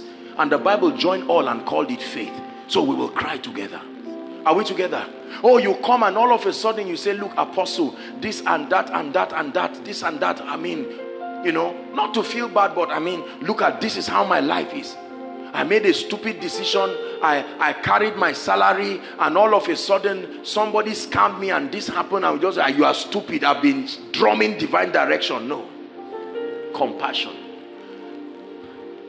Pain and challenges reveal a dimension of God to you and through you that no other thing, no other dimension of kingdom living can reveal. There are some of you here, God will allow you purposely to stay without food, so that the day you become a multi-millionaire, you can look at a family and they can say, Apostle, do you know we love God, but as it is, there's no food this night. You will say, well, man, I've prophesied to you. What else are you waiting for? No. Compassion is not natural with the natural man. Something must happen to a man to make him compassionate. There's nothing like I'm naturally kind. No. It is life that can bring someone to his knees. There are some of you here, for instance, you, by your normal standard, you probably would have been doing PhD now, or even be professors, but some of you are in 300 level right now. It may look like it's a disadvantage, but there is something through that pain that is revealing God. Tomorrow when you see somebody going through things and people say, this guy, say, no, I've been there. You know why I don't talk against men of God? They've persecuted me, and they do it every time. I know the pain of being persecuted. I know the pain of being lied about. I know the pain of being misunderstood. So I will never sow that seed. Not to you, not to anybody. That's why I never insult the body of Christ. When you hear people do that, they are still innocent. Let them continue growing. I know the pain of what it means to see a young man with influence like this and say maybe they are using charm or demonic power. No. I know the pain of people trivializing your sacrifice. Everybody say pain. Say challenges. A lady that has entered 5 or 6 relationships and has been disappointed by all those brothers, gave her heart, gave her all, and those brothers just made life miserable for her. It may be bad, but if you can see Christ through your pain, the sight of him will wipe your tears all of a sudden. And you'll say, thank you. After all I've been through, I still have joy. I still have joy. I still have joy. After all I've been through, I still have joy. What have you gone through in life? Hold on. I want to ask you a question, everyone listening to me. What have you gone through in life that has made you matured? What have you gone through in life that has stopped you from insulting men? What have you gone through in life, man of God, that will make money not to move you? What have you gone through in life? How many of you know that there is a way life whips you, that even when you see the result, you don't celebrate much again? Because you started celebrating without the result. You are already used to it. So if someone buys a car, you just say, Lord, thank you. And then you go back and say, Lord, who should I give it to? God says, you can enjoy this one. And it doesn't move you. Because you have learned to rejoice in the midst of pain. I show you this is a very matured spiritual teaching. I believe in prosperity. I will continue to speak over your life to be blessed. I remember one dear lady years ago, one of our, well, not really part, but a dear lady. It was a few weeks to her wedding when something happened. Cards had been out. Several things happened. I mean, everybody was rejoicing like every other lady. She was happy, ready to rejoice. And then something just went terrible. Cut the long story short, wedding was cancelled. I remember when I got the text, in my mind I said, no, all I was thinking about is this lady, because the same friends that were dancing are the same ones that will run and say, so you see that's the thing. Do you know this is a dimension of God through men that you need to learn, that he's truly a friend that sticketh closer than a brother, someone who can stand and say, I will be with you. And all of a sudden, the moment they say crucify him, they will join the people and say crucify you. Many of us don't have the wisdom of the Spirit because our lives are too innocent. That's why you trust anybody anyhow. That's why you do anything anyhow. Please listen to what I'm teaching you tonight. Are we together? I remember calling the lady. When I called her, as soon as she picked my call, she started crying. Because people had called her, were disappointed. Why didn't you find out A and B and C and D? All kinds of nonsense. See, men, you need to love God to love men. Men can be so wicked, you will be justified to hate them. Are we together? I called that dear lady. I said, sweetheart, where are you? I said, I need to see you. Let's meet in the night. And in her mind, she thought, most times when people hear my messages, they believe that I'm a disciplinarian with all versions of whips. I'm not a stupid person. Are we together? Yes. God gives anointing, but our brains are still there. We are human beings.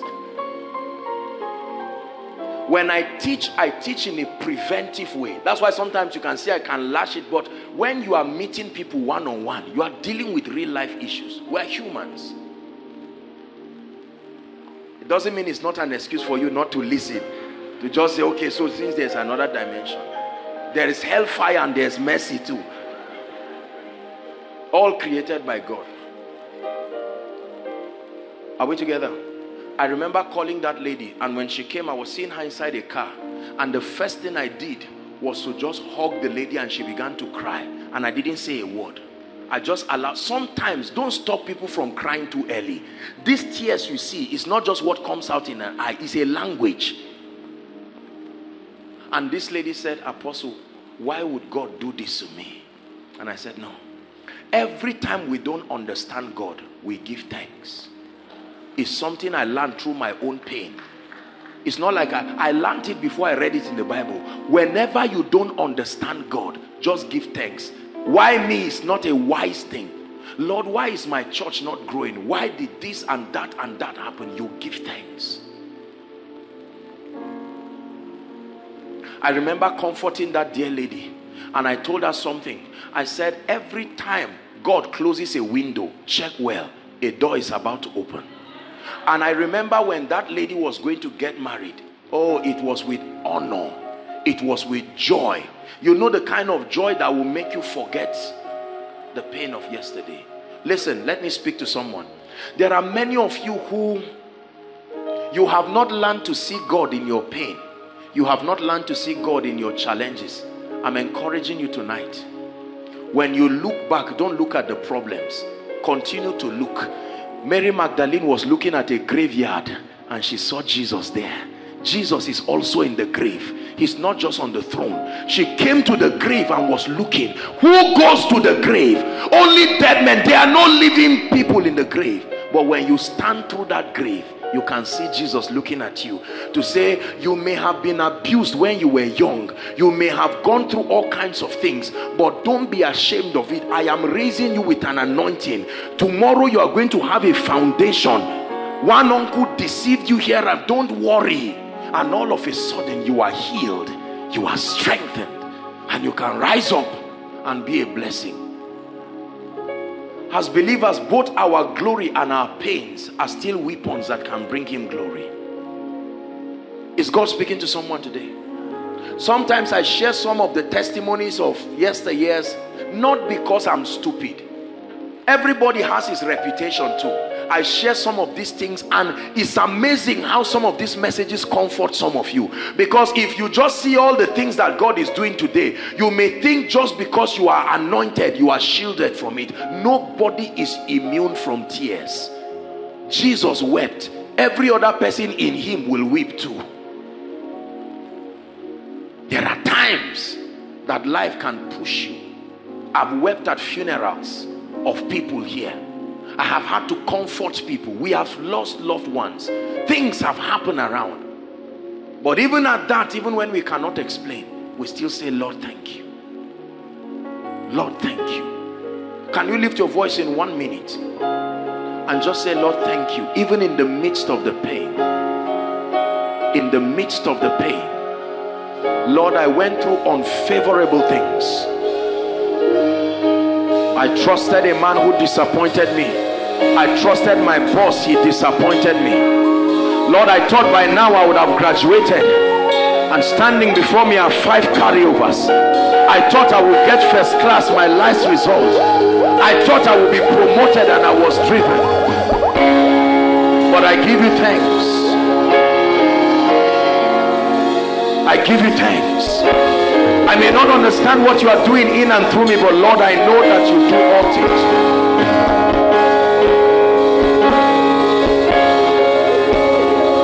Thank you.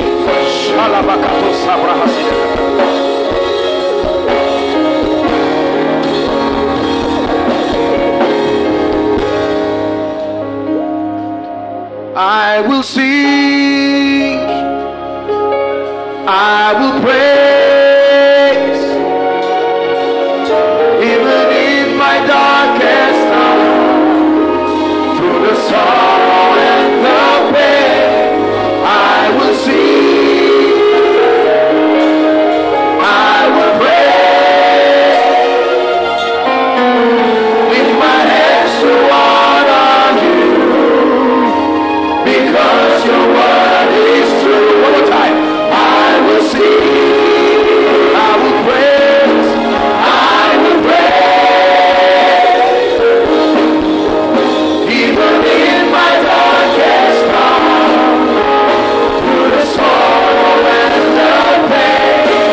I will sing, I will praise, I lift my hands to honor you, because your word is true. I will sing. Listen, there are some of you here. It is your pain that made you to begin to love people. Yes, sir. You were too innocent, and when you see people just complain, oh, my father could not afford my school fees. What an irresponsible father. Until the day your own father lost a job, and you found out for the first time that dinner could not come. And God said, have you now seen that if I don't help a man, it's not just being irresponsible. Your father is responsible. Yet except the Lord builds a house, they labor in vain. Let me tell you this. My father calls me a young man with gray hair. My experiences in life have added to my experience, added to my age. much. That's why you see me respect elderly people. I am not stupid. There are some of you here, when you see us honor people, you say, what is there? Because your blood is hot. They paid your school fees. They gave you pocket money. You entered 100 level. By the end of 100 level, you have gotten a scholarship. Your result came out 4.5. Your perspective is too innocent to be used. Keep coming. One day something will happen. By the time you graduate and for 5 years there's no job, you will now know why people write prayer requests here. For now, you say, what is there about prayer requests every month? It's because everything in your life is paid for. The day your father look at you and say, young man, after this month, as we are clocking 30th of this month, you are packing your load and you are going, and you will think he has an honorarium for you. He will just wave you and say, my old father just did bye-bye, and the same thing I'm doing for you. And for the first day, you will sleep under a tree. That's the day you open your Bible and say, no, I must get this thing. Don't waste your pain. Some of you would have entered certain anointings by now if only you could look at God through your pain. There is, the Bible says, for we know, the rest may not know, but we know that all things, how many things? Talk to me, say all things. All things work together. Apostle, what kind of life is this? I graduated since 2013. I've been loving God. There's no work now for me. Is it that I don't serve God? Apostle, I love God. I love the things of God. But not one guy in my whole life, there's no gentleman that has come to say, you're a beautiful lady, I want to. Am I cursed? It's because you are becoming a mother of nations, not a wife. And so God is saying, I need you to have the kind of compassion that will be required for a mother of nations.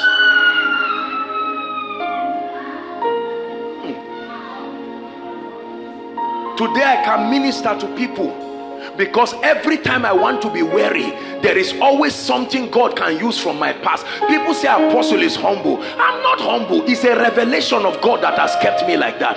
The moment I want to lift up my head, God just has to show me one vision of one night I could not afford Gary. And I say, where is the pride coming from? Your past can help you maintain your glory. Your past has something in it that can help you keep your glory.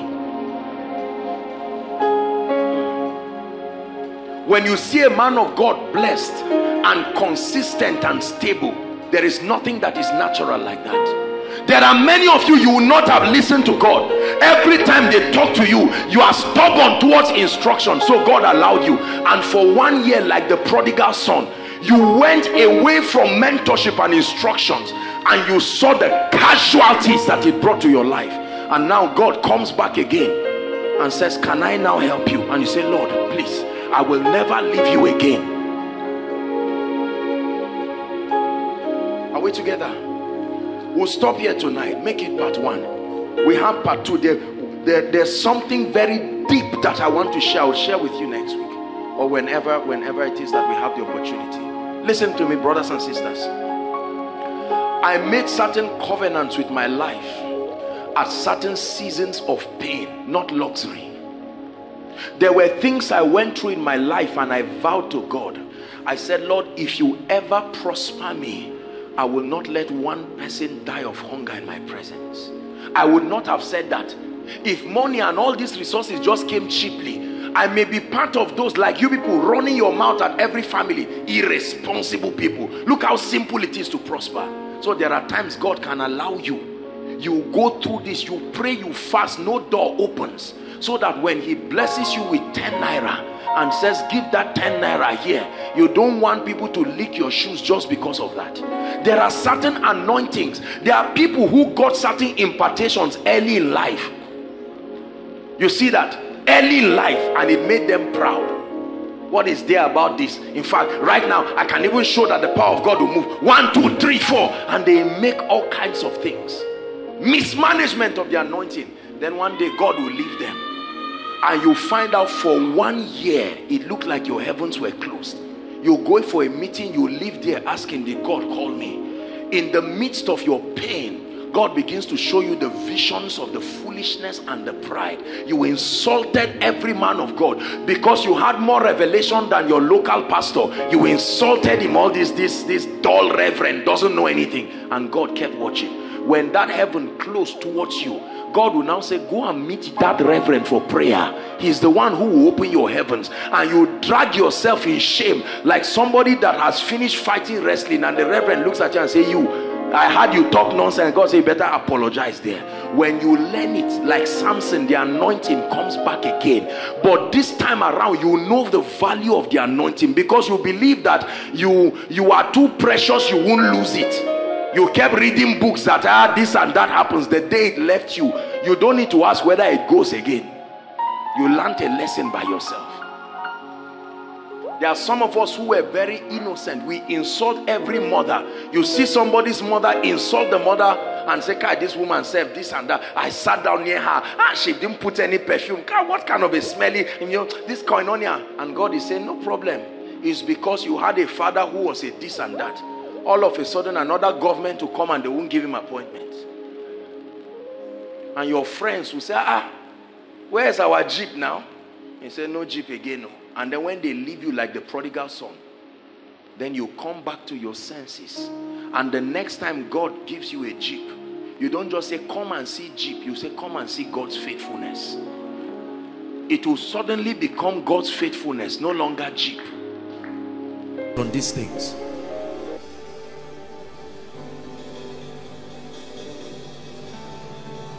Whether you are standing, whether you are at the window, whether you are everywhere following online, just go ahead and connect. Don't allow the little inconveniences to distract you. It's a very serious prayer. Everyone that asketh, receiveth. Lord, increase my greatness. Increase my greatness. Comfort me. Increase my greatness for the sake of my family members. Increase my greatness for the sake of the gospel. Increase my greatness for the sake of the ministry, the church you have committed.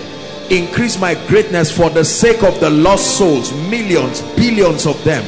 Increase my greatness for the sake of having your purposes preserved within a territory.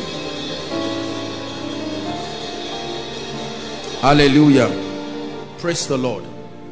Are we blessed? Let me just talk about one key. There are many, but for tonight, just to add to what I've shared, just one key that can help us grow in greatness. Greatness is a system. Remember that the kingdom of God operates on mysteries and systems. Say after me, mysteries. Say after me, systems. The kingdom of God is systemic. God never does the same thing twice. When he does a thing once, he creates a system around it for continuity. Are we together? He never created the plants and the animals twice. He did it once and put a seed in it for reproduction. He made one man, one woman, never to make another one again. Are we together? There is a system. So if your life is to excel, it must be built on systems. If your life is built on miracles, as much as you are going to receive them, miracles are a sign that something went wrong and the sovereignty of God is intervening to correct. We were never designed to live off miracles. Listen very carefully. If you live off miracles, you will live a frustrated life. We live off principles. We live off the systems of the kingdom. The systems of God create predictability. They are an attestation to his justice. The Bible says righteousness and justice are the foundations of his throne. Never mistake a miracle to mean that's how God wants it to continue. A miracle is a stepping in of God to correct something that shouldn't be. You are walking properly when your life is systemic. Are we together? 1 Corinthians chapter 4, please. Give us verse 1 and verse 2. Let's talk about just one key here, faithfulness. Say after me, faithfulness. 2 Corinthians chapter 4. It says, let a man so account of us as of the ministers of Christ. Paul is speaking now. And stewards. Paul uses a very interesting language. Not owners. He calls them stewards. The word steward is the word caretaker. Caretakers of the mysteries of God. Number 2, it says, moreover, it is required in stewards. If it is true that you are a steward, there is a requirement. And it says, moreover, it is required in stewards that a man, whoever says he is a steward, must exhibit a character called faithfulness. Faithfulness. It says, must be found faithful. There are many people who may never rise beyond their current levels of influence, their current financial level, their levels of the anointing of revelation, because they have other things, but they lack this quality, faithfulness. In the kingdom, you grow. It looks simple, but write it.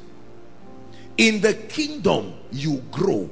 And Jesus grew in wisdom. Jesus grew in stature.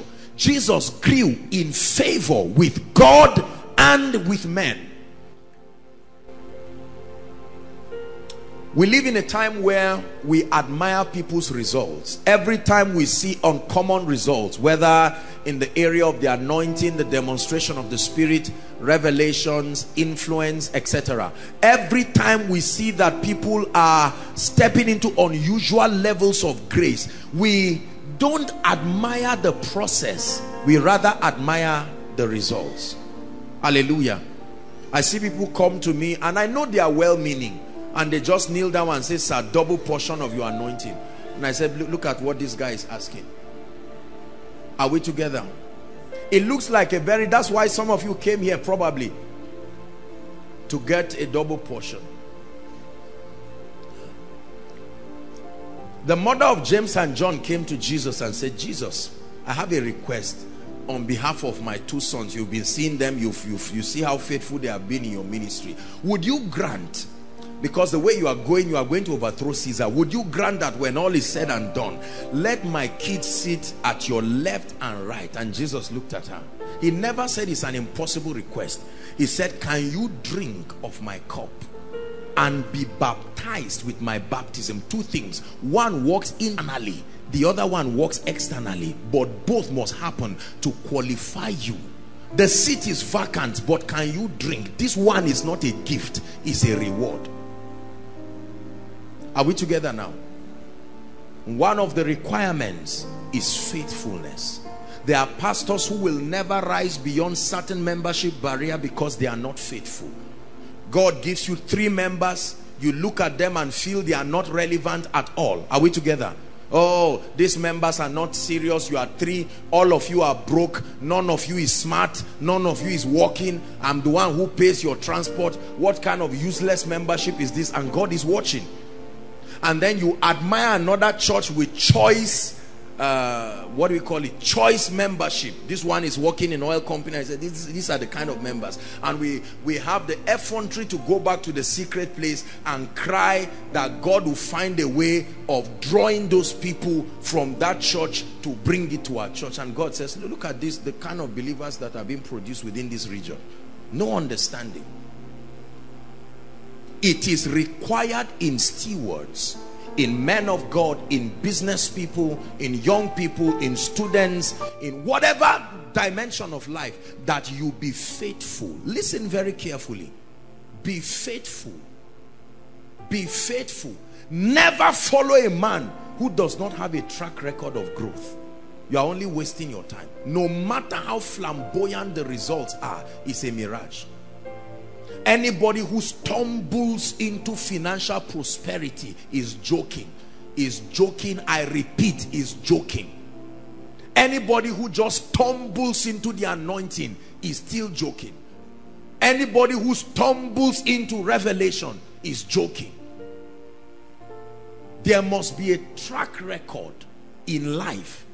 Your track record is what gives value to your current stature. Faithfulness. Here's what Jesus has to say about this. Luke chapter 16, please give us verse 10 to 12. Jesus is teaching here. Luke chapter 16, 10 to 12. It says, he that is faithful. Listen now, Jesus is teaching here. It was the parable of the unjust servant whose master was about to banish him, and he went to reduce the bills for several people so that when he was banished, he would now rush to them. And Jesus is using the opportunity to teach us something here, that he that is faithful in that which is least is what? He didn't say will be, is already. I can know whether you qualify for your next level in life by what you are doing with the current level. Is faithful also in much. And he that is unjust, please go back to verse 10. He that is unjust in the least is also unjust in much. Next verse 11. If therefore ye have not been faithful, he's speaking in the context of resources now, in unrighteous mammon, your naira and kobo, it says, who will commit to you the true riches? You know what the true riches are? Things that money cannot buy but can buy money. True riches. Money itself is a commodity. There is something that buys it. True riches. Are you getting what I'm saying now? In our world today, if you have money, you can buy everything. But God is saying that money itself, like you sell phones, money is a product too. There is something that can buy it. It's called true riches. So when God tests you, let me tell you what this is saying. Let me bring out 1,000 naira. Look at this. This is 1,000 naira. Do you know God can arrange favor? Come, Pastor Femi. I can see him already warming up to be a very, look at the, see how sharp he's looking. Praise the Lord. Now watch this. Do you know that in your walk with God, a time can come, God can just open a door for you. 100,000 comes. You are not rich. This is unrighteous mammon. He's testing you. You are rich when he gives you what can buy this. You are not rich if you have this. This is nonsense. Anything can happen. Set this on fire. You can't pack the ashes to court and say this was 1,000. True riches is what can buy this product. Not shoe. Buy this one. So he's watching you and he gives you this, and you are not faithful in it. You misuse it, you waste it. The kingdom does not benefit from it. He says, no, there is an anointing I can give you that will bring this. You have not qualified. I tested you with this and you failed. Are we together? God can bring a relationship. Come, God can bring a relationship to your life that you know you didn't even qualify for. It is a test. You misuse that relationship, you take advantage of the people, and you don't even you don't value them, and then all of a sudden you cannot be given the true riches that can buy greater relationships. Faithfulness is a powerful spiritual quality. Powerful spiritual quality. Many people are not faithful. That's why they pray, they fast. Oh God, dry fast 7 days, 40 days. Lord, give me more anointing. Give me this, give me that. And then one day, God leads you to one old woman, and God says, take care of this woman. Your destiny is to walk in the healing ministry, but he won't start by giving you the healing anointing. He will start by creating compassion in you. Take care of this old woman. And you say, oh God, this old woman, how much will I get from this woman? I need something that I will shine, so that from that shining to be on YouTube, and then it will be on all the social media platforms, and up I go. And God says, you see that? There's no faithfulness. And while that is happening, God is watching one young lady somewhere, taking care of the woman. Mama, are you okay? And she's writing her promotion exams through faithfulness. She may not know, but she's walking herself to a realm of the anointing. One day she'll finish taking care of that woman and say, Father, thank you for the privilege. My mother was never alive for me to be able to take care of her, but thank you for giving me such an old woman. And the heavens are open over that young lady. A strange anointing comes upon her. 2 years later, that lady is walking in a dimension of the healing anointing that nobody can explain. And people criticize, Where did this girl come from? From nowhere. I've told you, there's nobody that comes out from nowhere. That you are not aware of the training does not mean they were not trained. There is nobody that comes out of nowhere. It's a lie. When you are in the cave of Adullam, it's a lonely place. When you manifest, people say, ah, this person is lucky. No, there's no luck in this thing. Is God speaking to us? Many of us, God trusted us with finances. We were not faithful. Many of us today, if I tell you lift your prayer request now, you will see prayer point 1, breakthrough. Prayer point 2, financial rest. Prayer point 3, financial favor. It's still the same thing you are writing, just different versions, so that however God wants to answer it, He should just answer it. Are we together? Lord, increase in membership. Did you know, while I was praying, I was already set to come. The rain started. All I was doing, I found tears coming out of my eyes, because I was thinking, I said, my God, these people now, how do we manage these people? But many of you, they've come, let them come. You know, you are the superstar. When you think like that, you will never rise. Don't forget that men may not know while you are looking at this, but there is a God who has the all-seeing eye that looks at you and knows that this man of God should not rise. Are we together?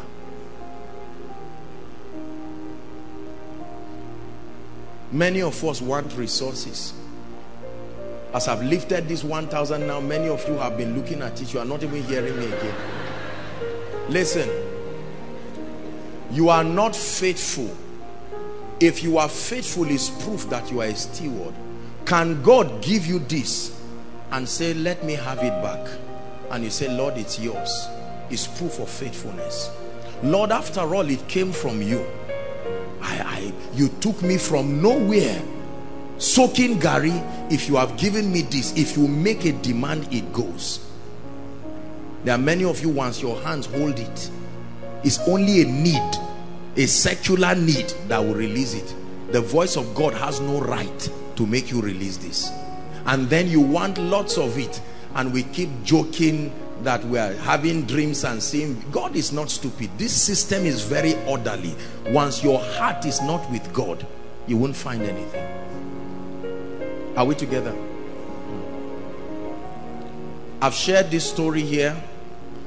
Once upon a time in this area, then nobody knew me, nobody. I was invited to go and minister somewhere, and just like it rained very heavily tonight, I had prepared, fasted, prepared to go there, and then the rain started, and the people were expecting me. And that time there was no protocol to come, put umbrella, etc. All of these formalities. That was how I rolled my sleeves, rolled my trouser, and held my Bible. I started praying in tongues in the rain. Lord, don't mind me being soaked, just bless your people. If your people are blessed, I am satisfied. Are we together now?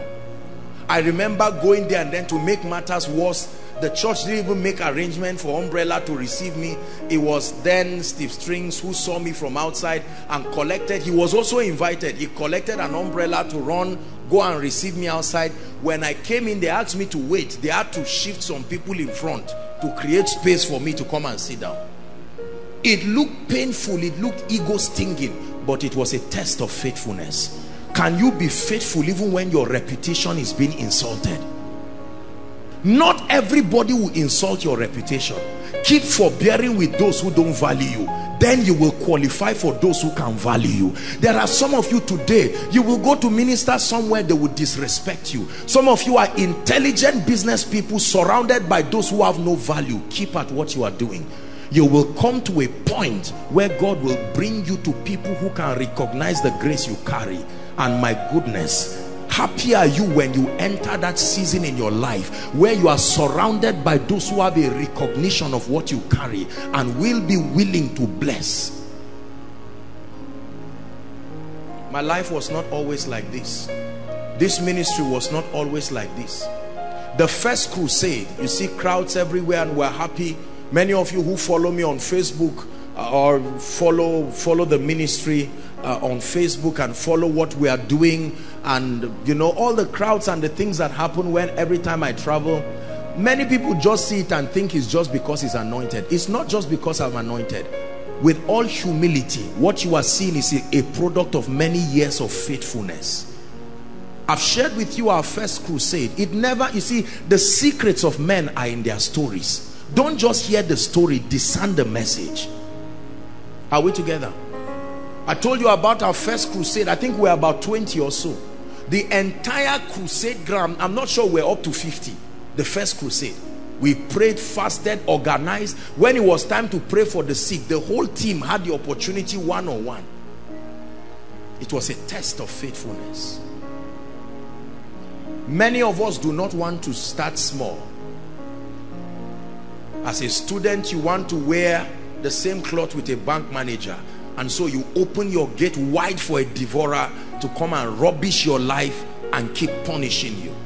Are we together? There are men of God who start in ministry. Everybody they see is their colleague. Take it easy. Move gradually. No, I'm anointed. If not because of condition, don't I have a better revelation than Kenny? And God keeps you there. Say, stay there. I just got a new revelation. There's nobody to hear you because there is no track record. You can look at a pastor who doesn't seem to have any serious revelation and wonder why God keeps him there. Faithfulness. All he may say is, God bless you, God lift you, God anoint you. And then you are there in your pride and arrogance. I just finished PCCing the book of Ephesians, and you remain there for many years. Is God speaking to us? Never be ashamed of the track record of faithfulness. Lord, this is the level of grace that you have given me. I am happy. I am proud of it. Lord, you have given me the anointing to clean chairs. I know that you have called me to be an apostle to the nations, but in this season my assignment is to clean chairs. I receive the grace to do it faithfully. Not just to clean chairs and say, Kai, oh God, if not just people, me cleaning chairs. And God says, that's it. You see that? And you never rise. Everybody say faithfulness. Say it again, faithfulness. Matthew chapter 25. We're going to read 3 verses, 21, 23 and 29. Thank you. Matthew 25, we're reading 21, 23 and we're reading 29. I just want to show you something and then we'll begin to pray. This was the parable of the talents, 5, 2 and 1 talent. And this to the one who had 5. His Lord said unto him, after being faithful, he said, well done, good and what? Faithful servant. Thou hast been faithful over a few things. Let me show you how greatness happens in the kingdom. Thou hast been faithful over a few things. What's your reward? I will make thee ruler over many things. When you are promoted in the kingdom, many things happen to you.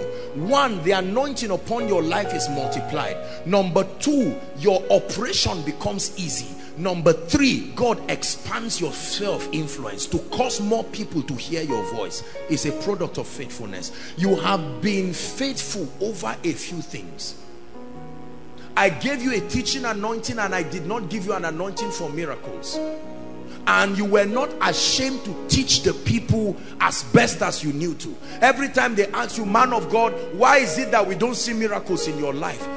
Be patient. I'm coming. I'm not ashamed to say God is bringing me there. For now is the teaching grace he has given me. I will teach. I will make Bible study notes. And God is saying, this is a man who will not only be a good shepherd, he will be a good manager of my anointing.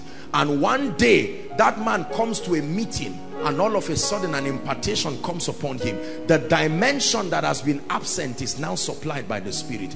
He goes back not just as a teacher but as a worker of miracles. 23. To the man with the 2 talents, he said, his Lord said unto him, well done, good and faithful servant. Same thing. Thou hast been faithful over a few things. So it's not the size of what you were given. The same commendation. I will make thee ruler over many things. Let's go to 29. 29. For unto everyone that hath, this is a mystery in the kingdom, that when you have, is a sign that you were a good manager, and the reward is that he shall have what? Abundance of anything. Abundance here doesn't just talk of finance. Abundance of the anointing, abundance of influence, abundance of access to revelations. And then it says, but from him that hath and is not faithful now, it says, even that which he had shall be taken away. It is not only Satan that takes things away, God too takes things away. Are we together now? Not every reduction is caused by demons. There are reductions that are a testimony. It's a report card from God to you that something is wrong with your stewardship. When God increases you, members rise today, and mysteriously members just go down. Sometimes it could be that it's a message from God, that I trusted you with 30 people and I observed your stewardship. Your stewardship does not merit multiplication. You rise in finances and then sometimes you just go down, never to rise again. It could be a message that you need to upgrade on your stewardship. You rise in influence and all of a sudden you find out within a season all your helpers are no longer there. All the people whose voice, who listen to your voice and acknowledge your voice, are no longer there. It could be a sign that you are abusing the privilege of stewardship. Are we together? The prayer that you need to pray in this season is for God to help you, that whilst you are waiting for a supply of greater dimensions of his grace, but that he grants you the fortitude to be faithful. If God gives you 10 naira, be faithful.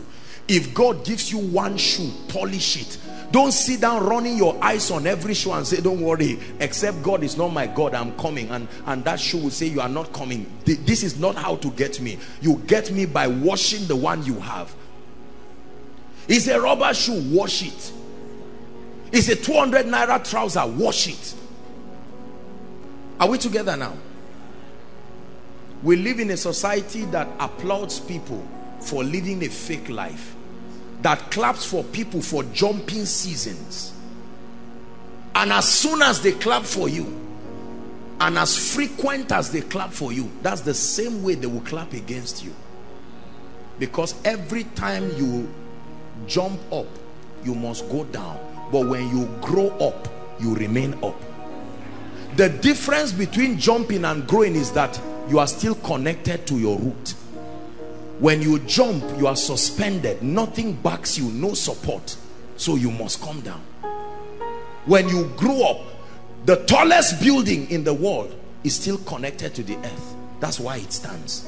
Nothing suspended has the ability to stay indefinitely. When they send satellites to orbit the earth and orbit other planets and all of that, after a time requirement, because they are not connected to the earth, they must be sent back. Planes don't fly indefinitely in the sky. They get to a point where they must make contact with the earth again. For some of you here, this is your miracle service tonight. The Lord is speaking to you. You are living a fake life. Go back to the basics. Let me tell you this. Don't ever generalize success. Just because everybody around you is successful does not mean you are successful. Go back and learn the principles. Corporate success is deception. Are you hearing what I'm saying now?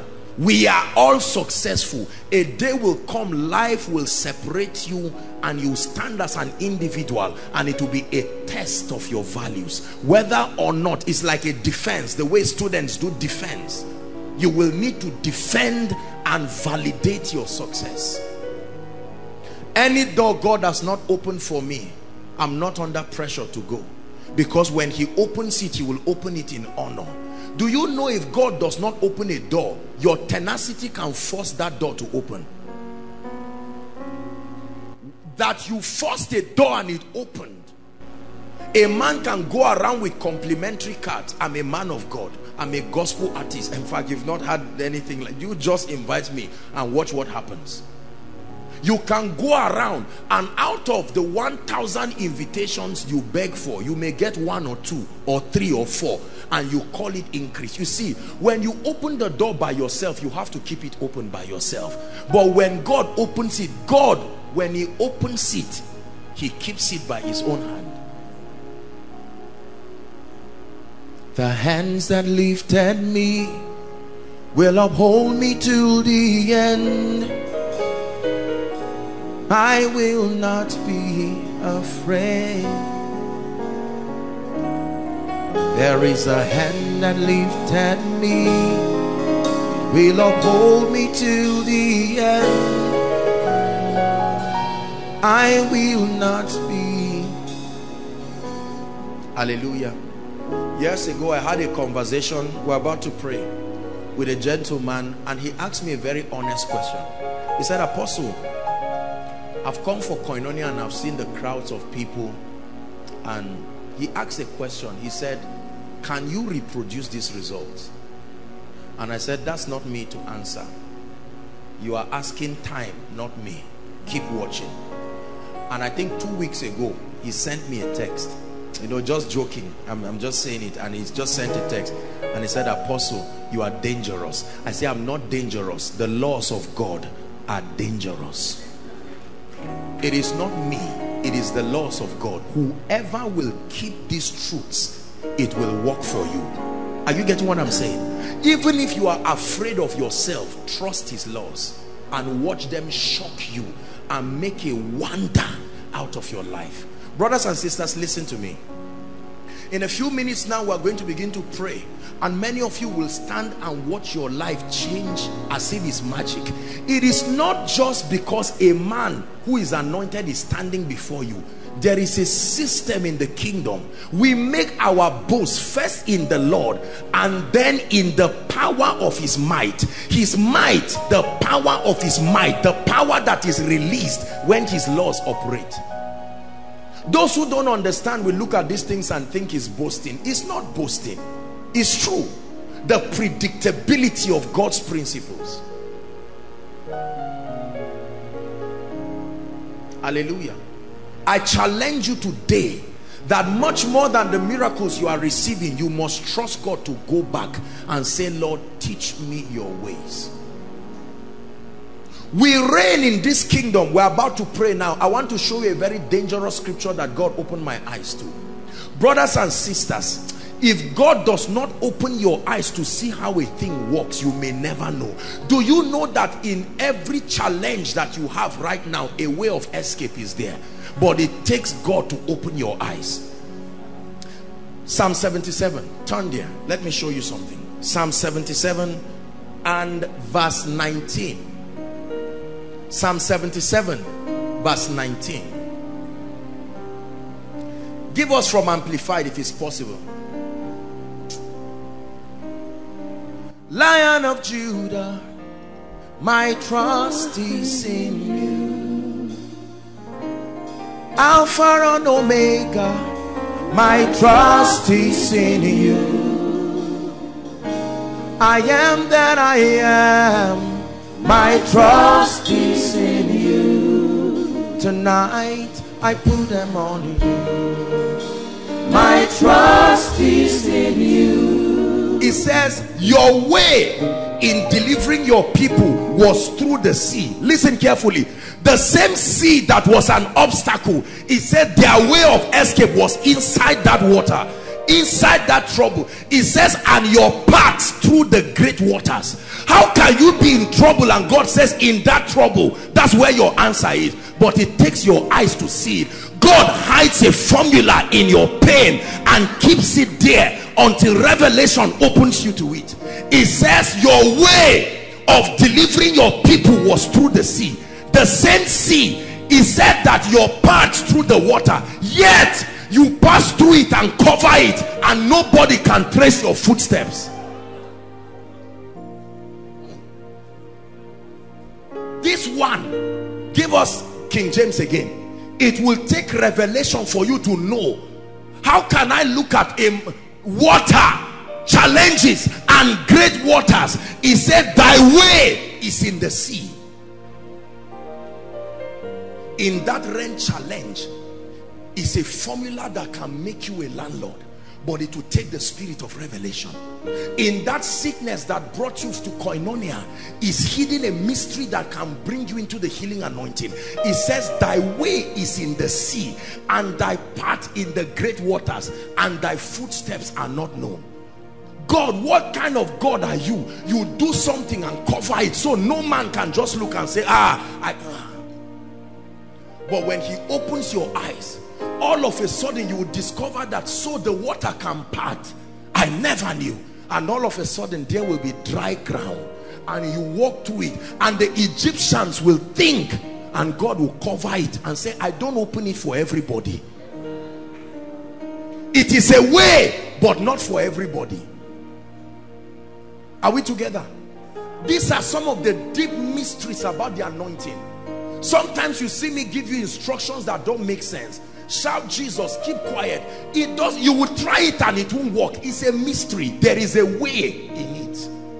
There is a pathway that when God opens your eyes to the systems of the kingdom, then you can see things that don't make sense and make wonders out of them. God is speaking to someone here that the prayer you are praying, the answer is already within your environment. All it takes is for your eyes to see. Hagar was banished by Sarah. The Bible says she was in the wilderness dying of thirst.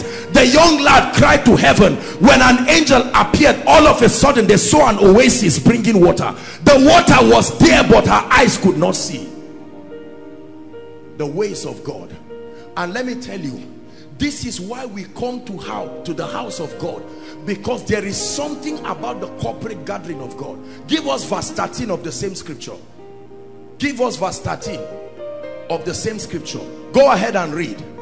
Thy ways, O God, where is it? Is found in your sanctuary. When we come here, it says in your sanctuary, in your house, you have ordained a place that when we meet, you will show us a way. When God put this miracle service and called this ministry and put all of these things, it's not just a ritual. There is a mystery about the sanctuary he has ordained, that every time you come before God, he must open a way. So don't carry your challenges and come and you are wondering and say, I went to every church. I don't know what the church you went to believed, but in this sanctuary there is a way. There is a way. I dare to tell you there is a way. Man of God, I've gone everywhere. With all due respect, I don't know where you went to, but there is a way in the sanctuary. Solomon dedicated a place and said, Lord, let me tie a covenant to this sanctuary. If any man prays and turns this direction, not for the sake of their faith, for the covenant in this place, answer them. When they were about to kill Daniel, in the days of Nebuchadnezzar, Daniel opened the gate and faced Jerusalem. He was afraid. He couldn't depend on his faith. He opened the door and said, Lord, I engage the covenant. That covenant that Solomon made with the temple in Jerusalem. It is not only a man that can bring miracles. A place can be anointed to birth miracles. It was in a place that Jacob went to sleep.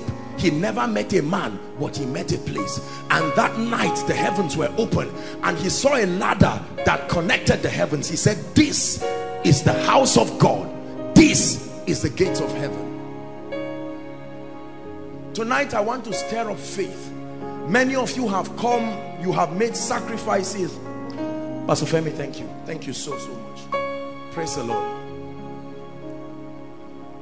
Many of you have come from several places. You have made sacrifices. Please don't come here wasting your time, and don't come here wondering, let's see what God will do. Already I can answer you, you won't get anything. Already, let me be honest with you, because God is not a magician. But there are people that come here determined and say, Lord, I have seen you in this place. I can't go back this way. Something must shift in my life. Something must change in my life. Not all of you may be trusting God for sickness, for healing, you know, but many of us are trusting God for one thing or the other. I'd like you to believe There is a way in the sea. I bring you a word. There is a way. This kingdom operates by mysteries. The Bible says there is no temptation given but that which is common to man. You are not the first to have house rent issue. You are not the first to have financial issues. Listen carefully. You are not the first to have academic issues. You are not the first to have, spiritual issues. You are not the first. But though we are few, we're surrounded by many who have crossed that river. That's a part of this song I like. Though we are few, there are witnesses. There are people who have been healed. There are people who God changed their lives overnight. They may not be many, but they are on earth, testifiers of his faithfulness. As a testament that if God did it before, he can do it again. And this is the song we'll be singing forever. Holy is the Lord. Holy is the Lord. Listen. It is our confidence in God and our confidence in his ways that gives us the audacity to gather people and say, come, he will change you. Without the presence of God and access to the ways of God, we are scammers. We are not just liars, we are scammers. Why do you gather people and tell them, come, we dare you to come? We call a solemn assembly. Not only because we know God, by the privilege of his grace, we have found grace with him, and he has made us stewards of the mysteries. Ephesians chapter 3. This will be the last scripture. Ephesians chapter 3, verse 2. From verse 2, it says, if ye have heard, Paul is speaking, of the dispensation of grace, of the grace of God which is given me to you, word, for your sake, how that by revelation, verse 3, he made known unto me. How did Paul know it?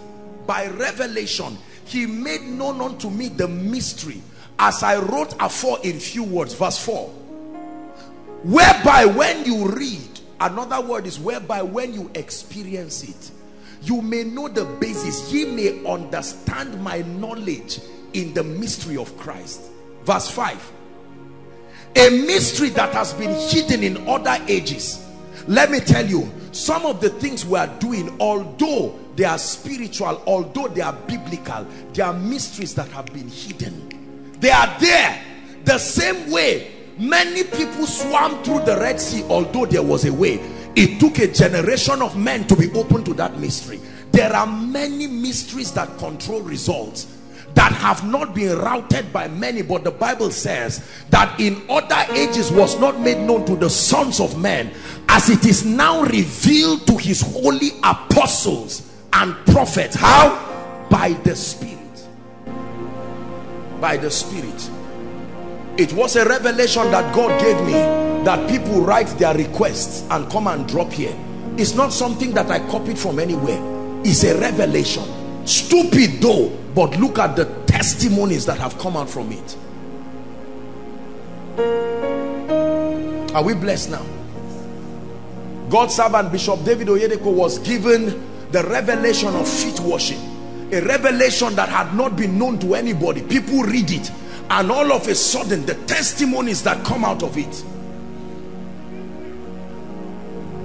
People had communion. People take communion in Orthodox churches and different churches and just take it even while they are drunk. But somebody came with a light about communion, and all of a sudden people take communion now and cancers just die. There are mysteries, brothers and sisters. There are many people that never knew that the house of God is powerful. Praise the Lord. Are we together? So you must understand that God in this season wants to shift you, but he won't just shift you just by saying shift. There are mysteries. Tonight I bring you a word. there is a way in the sea. Hallelujah, there is a way. There is a way. There is something God can do about your finances. There's something God can do about your family situation. You left fire on the mountain and came back. You wait until the Red Sea parts, and God will rubbish Pharaoh tonight in your presence. Rise up on your feet.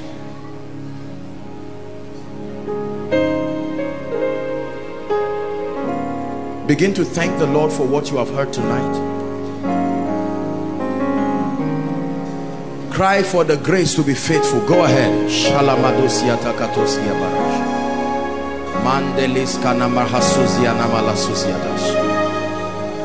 Cry for the grace to be faithful.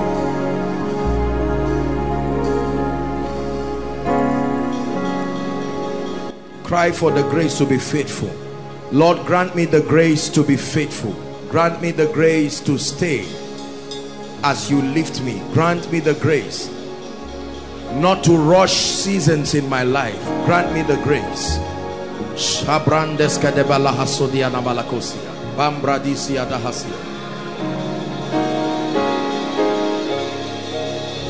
Grant me the grace.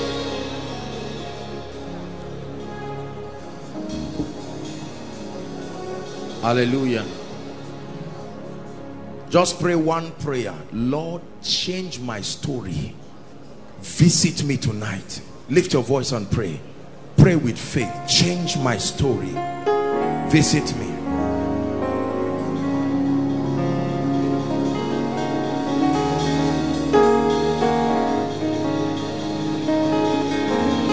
Visit me tonight.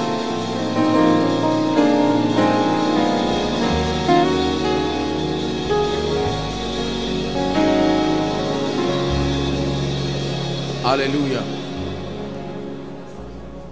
Tonight is an unusual service because time has gone. We are going to be very, very fast. Very, very fast at that. Like I told us, we are going to start praying for the sick. We'll start by praying for the sick. And now this is how we're going to do it. Because of those of you outside, don't worry. You don't worry. Wherever you are, you will be attended to. Are we together? You will be attended to. So hold on. Before I ask the people to come, you don't have to. Just cooperate with the ushers. If they need you to do anything, just it's a temporary inconvenience. We're doing this just to be able to manage time and to do all that we have to do. Hallelujah. Praise the Lord. Now please hold on. Let's not be distracted. Those of us who are trusting God for healing, is a miracle service. It's not just limited to healing, but we are going to pray for the sick now. Now we are going to do this very fast, and please, those that will be ministering, let's do it very fast. It's not in how long. Listen, let me tell you something about the anointing. It's not just in how long you are touched or the frequency. Just a touch is enough for the anointing.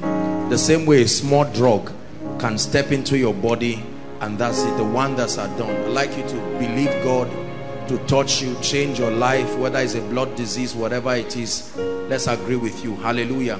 We'll do that very, very fast. While we are doing that, please, if you have come with your requests, ushers, please help them. PR department, you can join them. Protocol, let's just join and see how we can make this very fast, so that at the same time we are collecting the prayer requests. Remember, it's not a ritual. When it's time, when they come to you, you can hand over the request. If you are yet to write yours, you can quickly do that. Those online following us from whatever nation, you can just connect. Your requests are already there and we're praying the power of God will touch it there too. Hallelujah. Praise the Lord. Please, I'd like you to be very intentional. I know that most times we do this at the miracle services, but be careful lest you make a ritual out of this and then at the same time waste your time.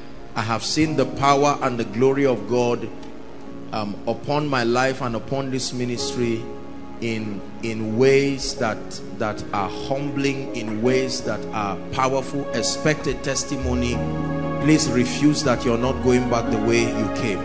No matter what the medical situation is, Remember, I told you there is a way in the sea. There is a way. Hallelujah. When I do that, we'll finish it, and then we can now minister deliverance and just prophesy, so that we are able to make time.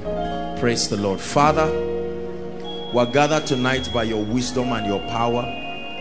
Lord, we're about to minister to those who are sick, and Lord, we trust your power to heal. We trust your power to heal to the uttermost. In the name of Jesus, anoint my hands, anoint every man and woman of God who will be ministering to the sick.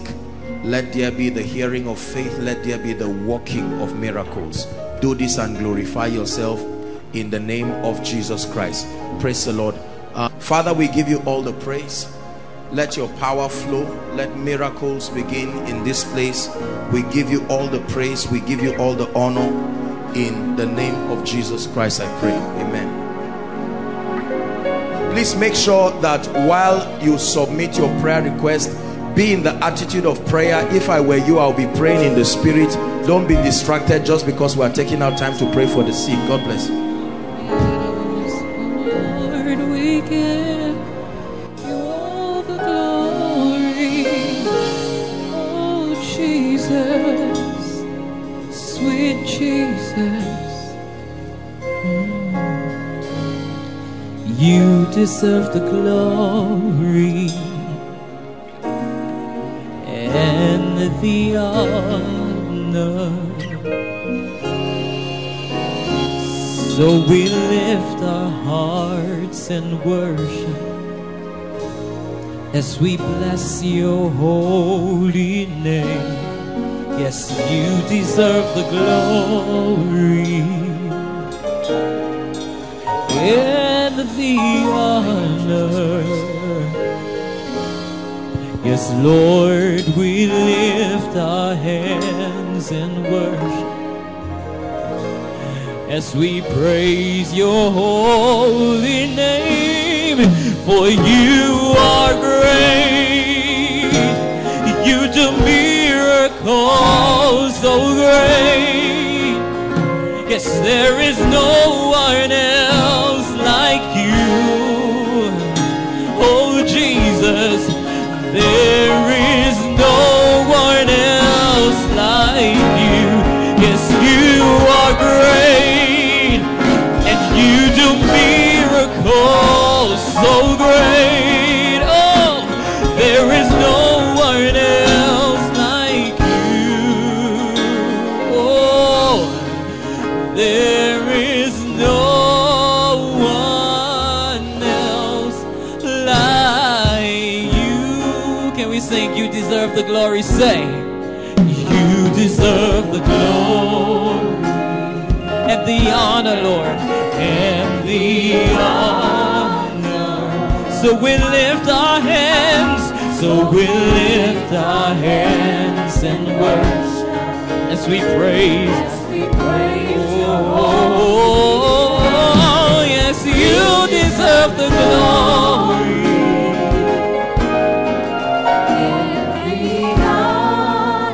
That's why we worship tonight. So we lift our hands and worship as we praise your holy name. 'Cause you're the miracle. There is no one else that can touch me like you do. They can heal me. Say there is no one else like you. Yes, you are great. You do miracles.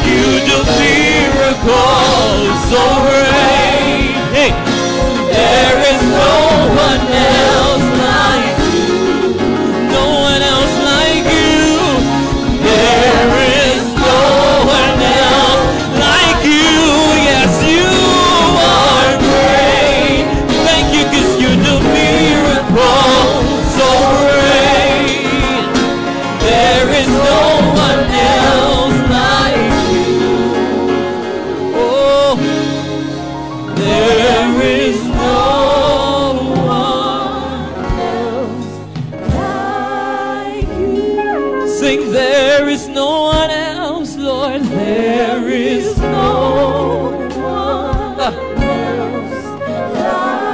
There's no one else like you, Jesus.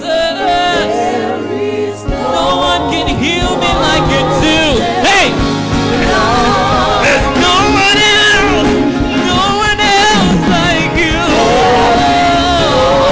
Hey! No one can heal me like you do. No one can love me like you do. Hey! There's no one else, no one else, no one else, no one else. There is no one else, no one else, no one else, no one else. I'll never find another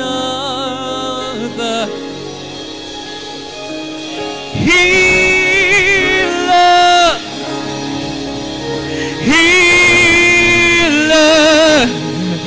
like you. I'll never find another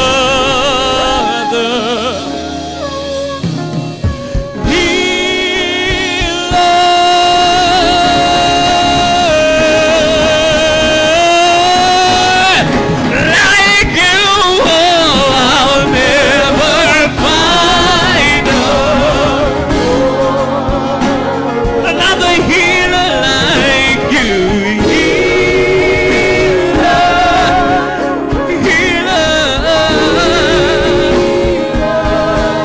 Sing it from your heart. I'll never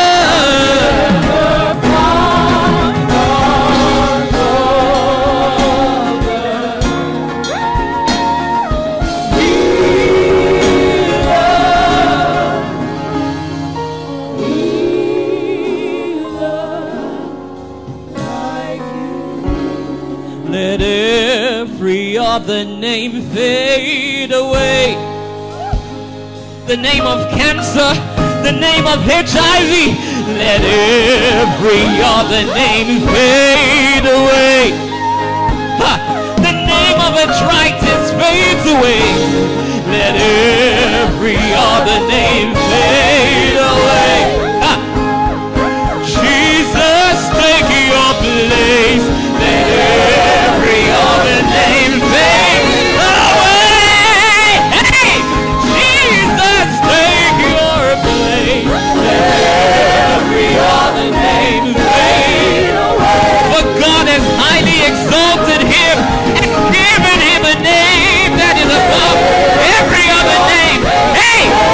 Let the name of Jesus, every knee would bow. Every other name fade away. Every other name fades at your presence, Lord. Every other name fade away. Jesus, take your place.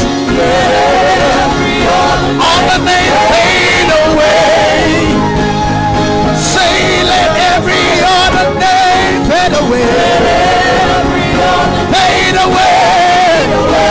Say, let every other name fade away. All the names fade away.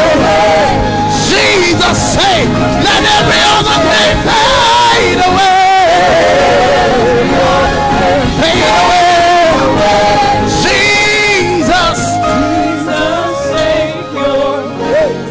Let every other name fade away. Cancer fade away. take your place. Let every other name fade away. Arthritis fade away. Jesus, take your Let every other name. every other name fade away. Jesus, take your place. All the name fade away. Jesus, let every other name fade away.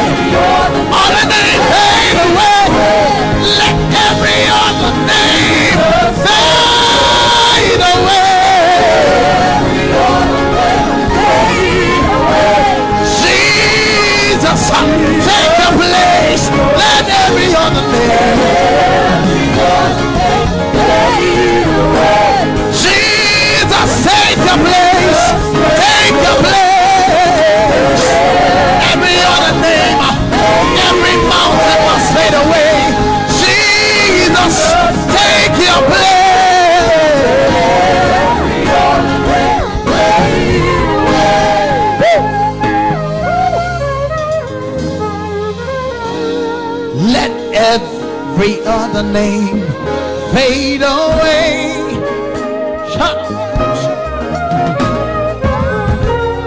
Let every other name fade away. Jesus, take your place. Let every other name fade away. Oh, let every other name, other name, other name. Jesus, say, let every other name fade away. Somebody say, let every other name fade away. Jesus, take your place. Let every other name fade away.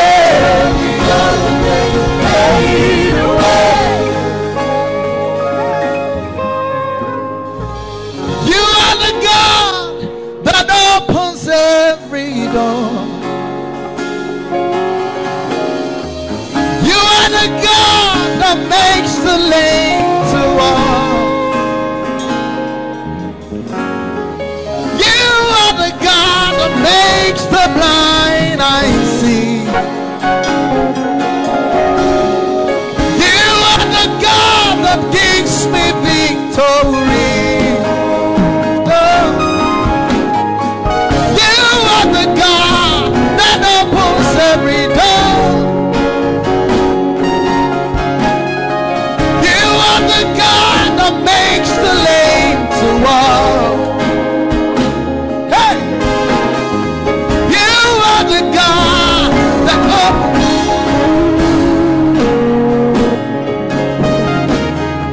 You are the God that gives me victory.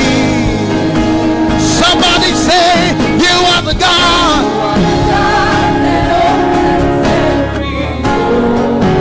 Yes, you are the God that makes the lame to walk. You are the God that makes the blind I see.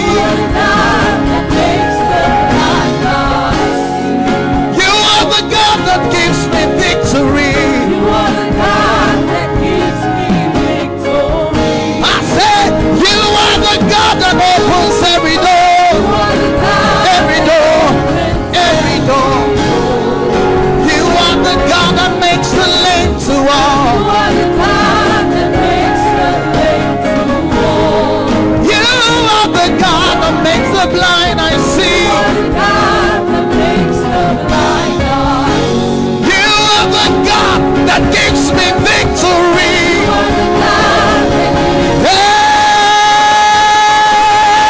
Hey!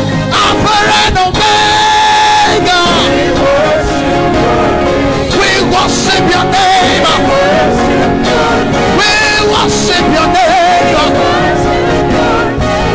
We worship your name.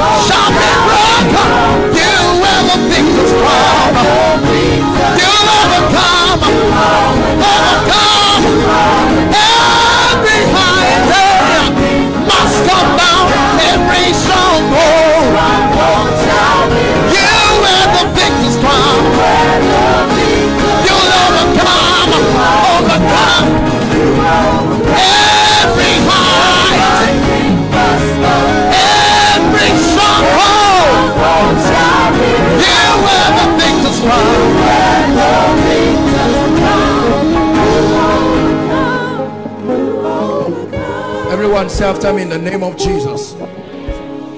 We're praying now, please. We're praying. Say, in the name of Jesus. Shout it, in the name of Jesus.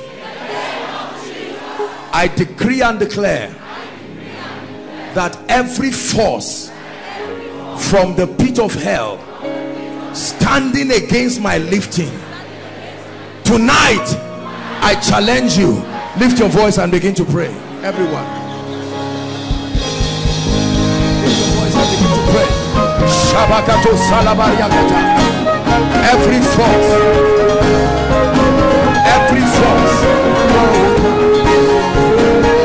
nothing will stop your lifting. This is a season of lifting. In the name of Jesus. Pray, pray. Every stronghold shall be broken. You wear the victor's crown.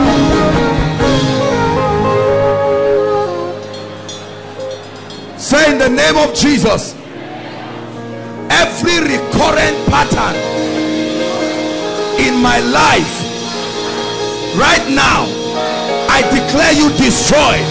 Lift your voice and begin to pray. Challenge every recurrent pattern by the anointing of the Holy Spirit.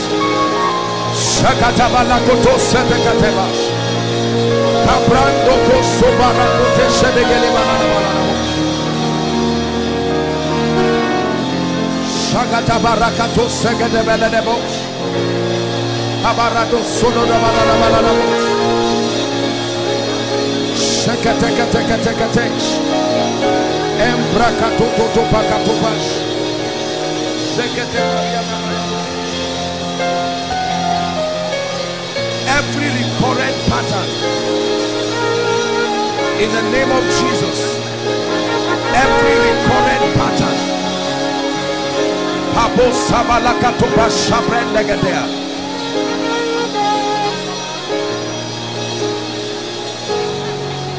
in the name of Jesus. Say after me, in the name of Jesus.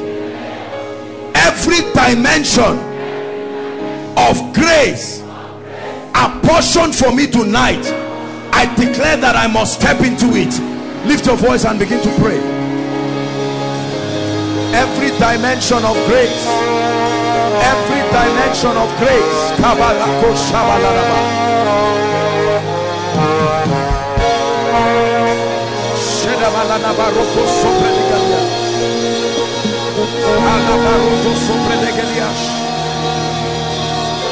every dimension,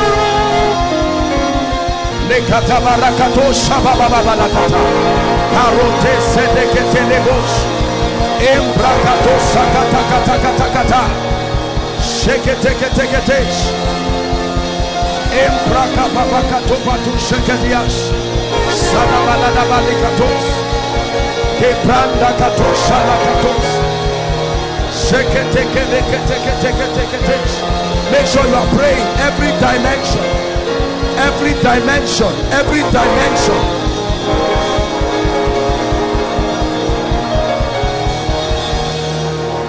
Say, in the name of Jesus, Father, let your fire fall upon my life, upon my family, and destroy every planting that is not of God.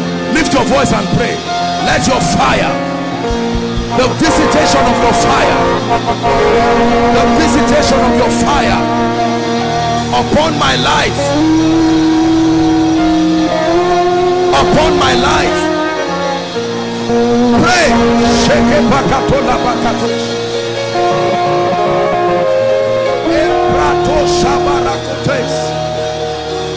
Let your fire fall upon my life. Let your fire bring a separation.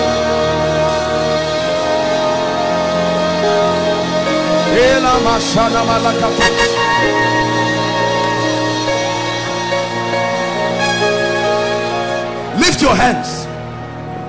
I'm about to pray for you now.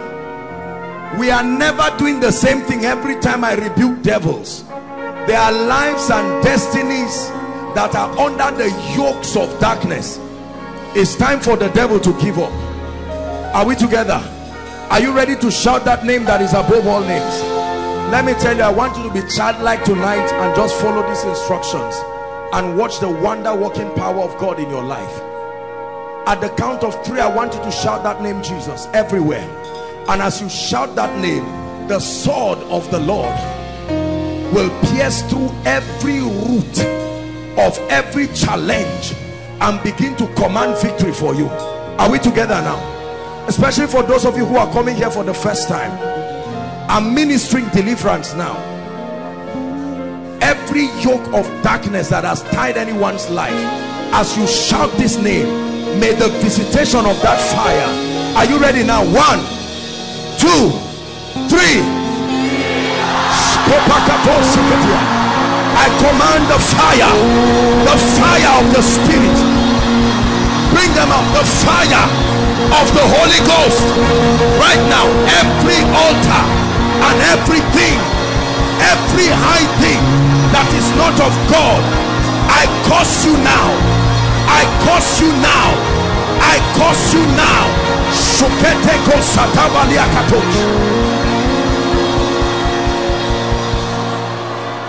Hallelujah. I think the ground is good enough. You can bring them. In the name of Jesus, I'm praying now. I'm still praying. Anyone's destiny that is under siege right now, I stretch my hands in the name of Jesus. I'm seeing like bolts of fire falling on people. If it falls on you, your destiny is opening up. Lord, where are they? I stretch my hands. May the visitation of fire open destinies now. Open destinies now. Open destinies now. Inside, outside. Open destinies now. Open destinies now. Hallelujah. I'm seeing a horn and I'm seeing fire burning it. Please be sensitive. This is a symbol of authorities that sit over lives and families. He said in Zechariah chapter 1 and verse 18, what seest thou? He said 4 horns. These are the horns that have lifted up themselves against Jerusalem, against Judah, so that no man does lift his head. He said, but I have sent 4 carpenters. Lift your hands. I'm praying right now in the name of Jesus. The fire of God is falling on people inside and outside in the name of Jesus. Anyone here under any kind of demonic siege, at the count of 3, that horn, that symbol of authority that has tied your family, that has tied your life, it is uprooted. 1, 2, 3. I release that fire now. I release that fire now. I release that fire now by the anointing of the Holy Ghost. I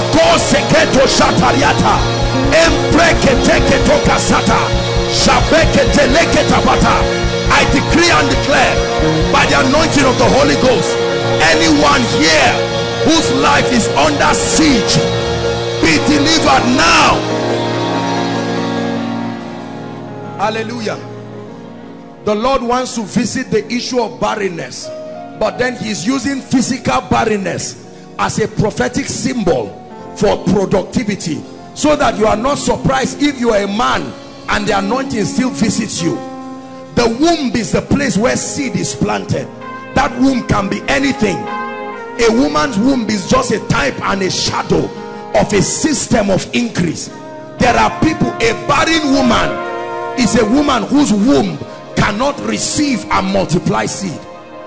The way it is physically, that's how it is spiritually. You receive the word but it never produces. It's barrenness. You receive finances but it never multiplies. It's barrenness. Lift your hands as I pray. Listen, many people are going to be delivered from just this prayer. You will be surprised to know that many of your requests are tied to this one prayer. Lift your hands. I'm praying now that in the name of Jesus, I tell you, all I see is just fire. That's what I'm seeing. Every spirit responsible for barrenness in anyone's life right now, By the fire of the Holy Ghost, I declare, be delivered now. Be delivered now. Be delivered now by the anointing of the Holy Ghost. Overflow 1. I'm seeing 3 people. I'm praying now. I know because of time we can't let you come in, but I'm seeing 3 people. 2 are ladies, 1 is a gentleman. This prayer is for you. There is an anointing as I'm speaking that is coming. Overflow 1 on people outside. The Lord is bringing massive deliverance. Barrenness is a dangerous thing. Listen, whatever you give a barren person is as well as wasting your time, because it cannot grow, it cannot multiply. Jesus saw the fig tree. It was taken from the earth, but it was not producing. In the name of Jesus, I'm still praying that prayer again, that any life here that Satan has rendered barren, I stand by the anointing of the Holy Ghost and I decree and declare, be delivered right now. Be delivered right now from every siege of barrenness. Be delivered right now. Be delivered right now from every siege of barrenness. Hallelujah. Kemi, who is Kemi? Kemi. I may not, maybe I may just talk to 1 or 2 people. Kemi, you are wearing red. It's like, it's a guy called Kemi. Who is that? You are wearing red. What's your name? I didn't. I'm saying this is, I'm saying, I know that Kemi is a lady's name. It's not a guy. I will pray for you. It's your hunger. This is, you are wearing red. What's your name? Your name is Kemi. Yes, sir. You are wearing red. I'll pray for you. But gentlemen, you are here. There is a hunger that you carry. Listen, you came from I'm seeing Cross River. Where? Cross River. Cross River. Cross River. You yes, came. Yes, sir. The Lord is saying I should tell you, listen to me. Yes, you came because of a hunger, yes, to truly get an anointing. Yes, but you see, this message I preached was for you. Yes, you heard what I'm saying? Yes, this running around to want to do ministry by force is not the way it works. The Lord himself, he will give you an anointing, but he will give you direction. What you need is an encounter with the word and direction, but you will never go back the same. Receive that anointing, a new dimension, a new season. My dear, there is a spirit of prophecy upon your life. In the name of Jesus Christ, I stir up that spirit, that dimension. I open you to a realm where you begin to see and hear the sounds of the spirit. In the name of Jesus, as I'm praying this, I'm seeing number 11, the same thing that came on this lady. The anointing of the spirit is looking for 11 people. There is the spirit of prophecy. Where are they? I stretch my hands right now. 11 people scattered inside and outside, in the name that is above all names. Receive that spirit. You need it. I stir it up from your spirit man. I stir it up from your spirit man. The grace for prophecy. Makatos kabarakata. Sons and daughters stepping into dimensions of prophecy. Some of you, you have only had dreams, but I shift you to dimensions of visions, prophetic visions.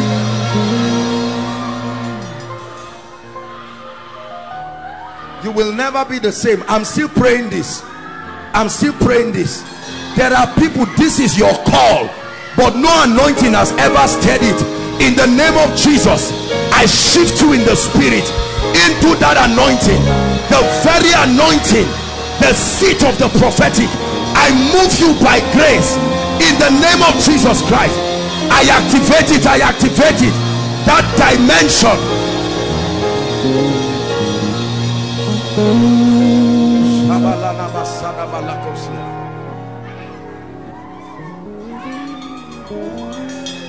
I'm praying. I don't know why God is moving this way. There are people, the call of God is upon your life, but you don't know it. You don't know that the call of God is upon your life. But tonight, as a token, the Spirit of God is visiting you, whether you know it or not. Lord, where are they? I stretch my hands now. If the hand and the mandate of God is upon your life, for your destiny in the area of the fivefold. I declare, let the anointing of the Spirit locate you. As it locates you, the Lord begins to prepare you. Where are they? Receive that grace. Receive that grace. Receive that grace.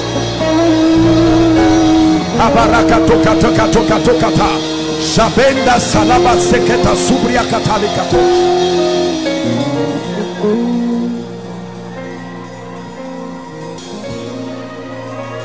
Hallelujah.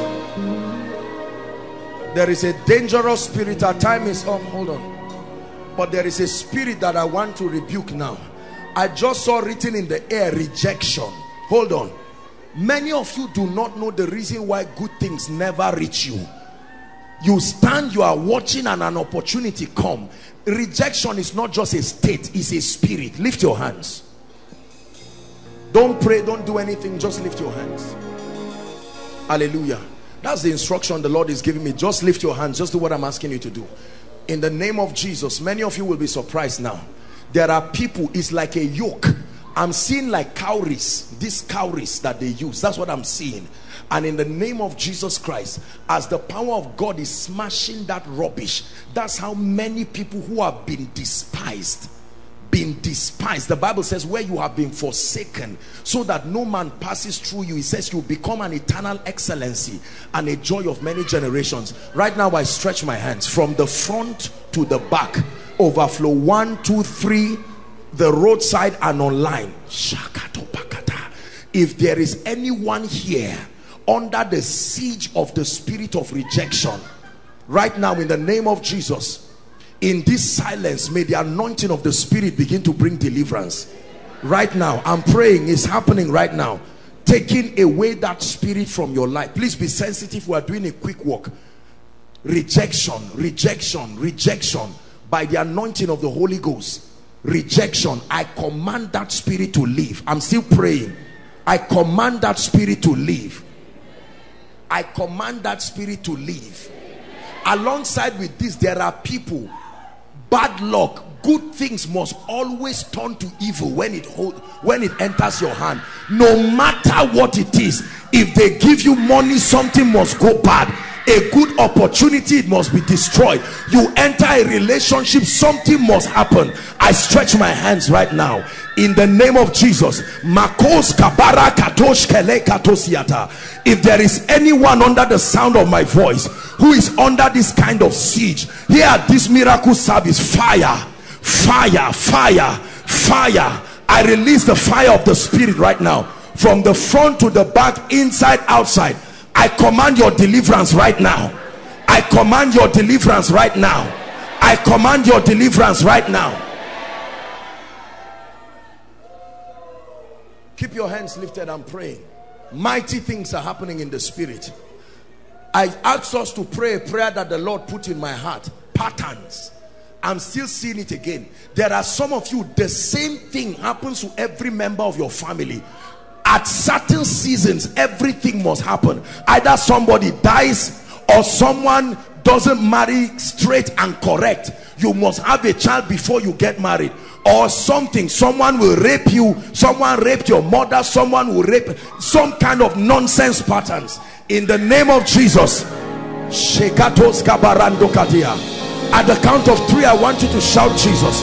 Lord, I pray that as your people shout that name, every pattern that happened to the fathers that is about to replay itself in the life of your people, let it be broken at the count of 3. 1, 2, 3. I declare those patterns broken now. Those patterns broken now. Those patterns broken now. Those patterns broken now.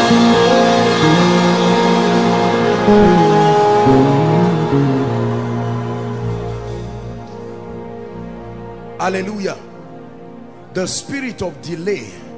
God is taking delay from someone's life. That's what I'm seeing. God is taking delay. I'm seeing it going. Delay, delay, delay. Not everybody, but I'm seeing God is. It will surprise you after this miracle service, the kind of speed that your life will enter. delay. Hallelujah. My dear, come. Come. This is your first time here? Where are you coming from? You're coming from Abuja. Yes. I want to pray for you. You heard the prayer I just said we should pray. Yes. That prayer was for you. Don't be embarrassed. There is a spirit of delay that must live your life. You are a great lady, but I see delay. Come. It's a demonic spirit, and if you are not delivered and you get up and go to Abuja just like that, it will be as if you did not come before the presence of God. But I lay my hands upon your head, and in the name of Jesus Christ, the spirit of delay, I call you by name. Let this lady go now. By the anointing of the Holy Spirit, go now. Live her life forever in the name of Jesus. That lady wearing lime cloth, you, this one, come quickly please.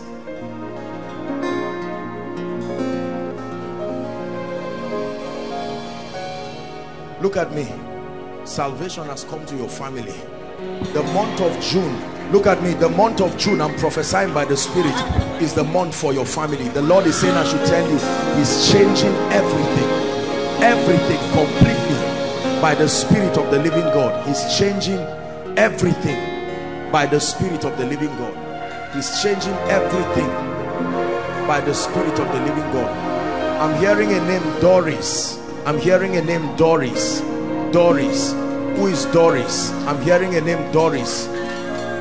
Doris. Are you Doris?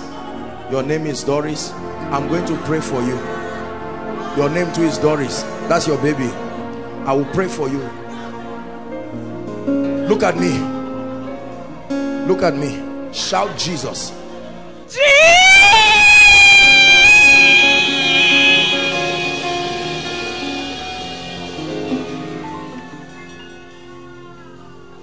My dear, look at me. Witchcraft. I'm stretched. The Lord is just saying I should stretch my hands in front of you. I stretch my hands and I declare. I'm seeing an altar catching fire. In the name of Jesus Christ, I declare it by the Spirit. I stretch my hands. That's what the Lord is saying I should do. I stretch my hands. It catches fire now. Oh, oh, victory belongs to Jesus. Victory belongs to Him.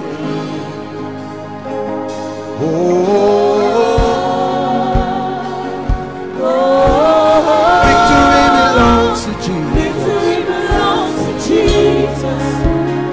Victory belongs to Him. Doris, look at me. Where are you coming from? From Congo. From Congo. Hold my hands. Say shame and reproach. Shame and reproach Is taken from my life. is taken from my life Forever. forever. Say it again. Shame and reproach. Shame and reproach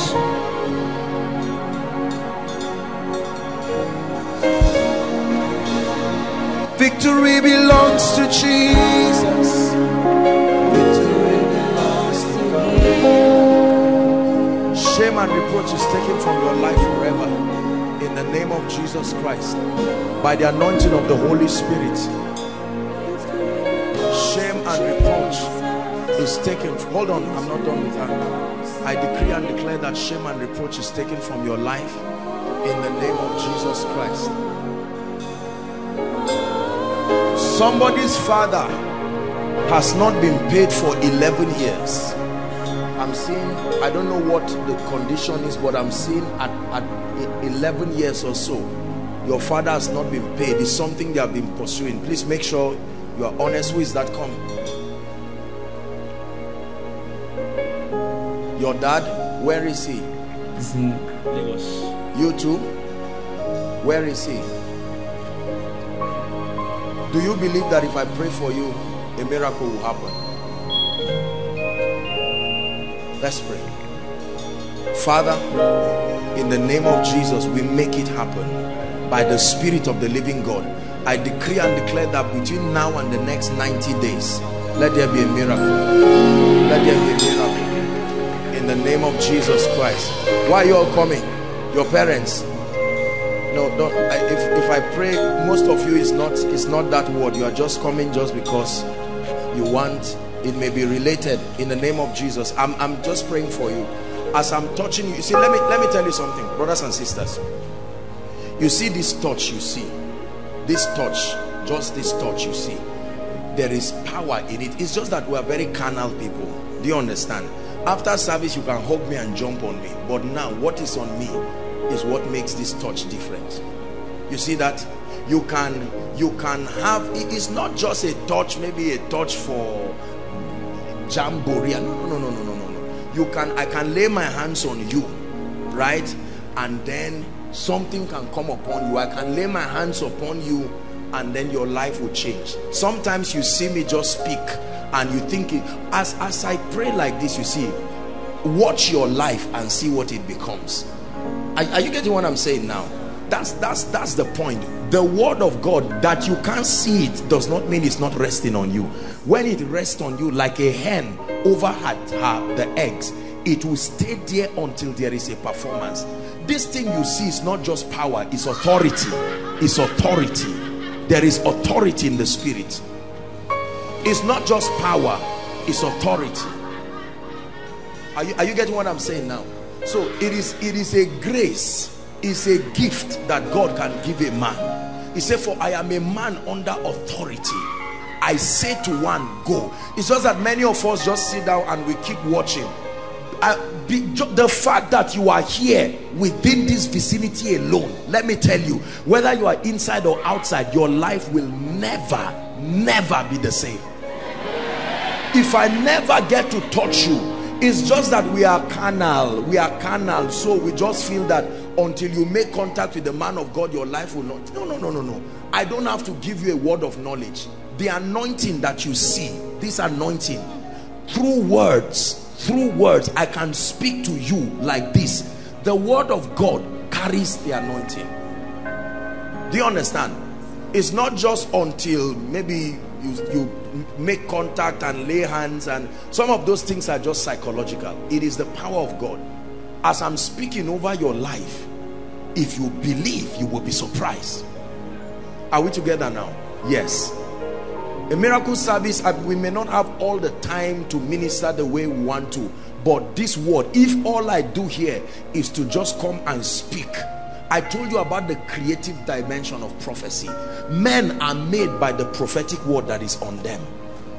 What is on you is what compels creation to respond to you in a certain way. A man can lay hands on you and not lay anything. Everybody ministers according to the dimension of his grace. My dear, this lady looking at me, come. The Lord is saying I should tell you what happened to Queen Esther in the Bible will happen to you.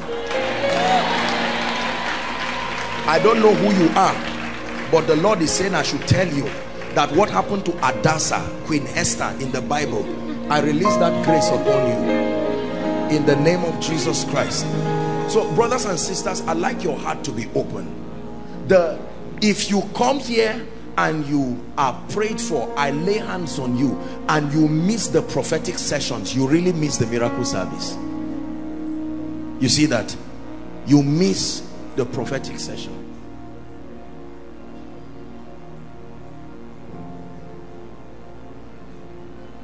Help is coming. Hold on. The Lord is showing me something. Help is coming. I'm seeing help is coming. That's what the Spirit of God is saying. Help is coming. Help is coming. Help is coming. It will surprise you. Help is coming. When God says help is coming, it means people are coming. Men are coming. Men are coming. I'm saying it again. Men are coming. This is a word for somebody. Help is coming. In the name of Jesus Christ. The Lord is saying I should prophesy to someone. It won't reach June. It won't reach June. This is what God is saying. I don't even know what I'm saying. Listen. God gave you a word. God is saying you will not enter June without that miracle happening. And in the name of Jesus Christ, whoever that person is, I release that word. Let there be a performance. Let there be a performance. In the name of Jesus Christ, let there be a performance. I'm seeing a young man that came here you are not based here. You came from another city, and there is the call of God upon your life. But I'm seeing that not only is there a call of God upon your life, I'm seeing that there is an anointing. I'm not saying you should come out. There are many people that belong. Don't worry, the anointing will find you. There is an anointing. I've not done the impartation yet, but there is an anointing that is coming on that gentleman. It may spill over to others, but it's for one. You will go back. There is a revival within your territory that has been allocated to you, your person. In the name of Jesus, let the anointing of the Spirit find that person now.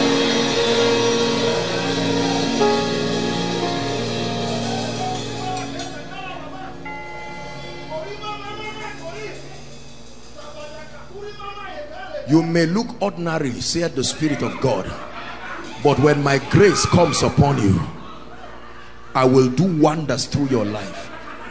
The Lord is saying you may look ordinary, but when my grace comes upon you. You see, the anointing of the Spirit is the maker of men. It is not about what they want to do. In the name of Jesus, whoever that gentleman is, I bring you into that grace. I bring you into that anointing by the power of the Holy Spirit. The Lord is giving somebody a kind of anointing here. Listen, let me describe for you how it will work. If you hold someone's hand and pray on an issue, it is done. That's how the anointing will work. If at all you hold someone's hand, except you don't hold the hand of the person and pray for that person, whoever must carry this anointing, I stretch my hands now by the Spirit. In the name of Jesus Christ, may that anointing be so lavish upon your life. You will see strange testimonies as you agree with people. They will note you. They will note you for commanding results through prayer.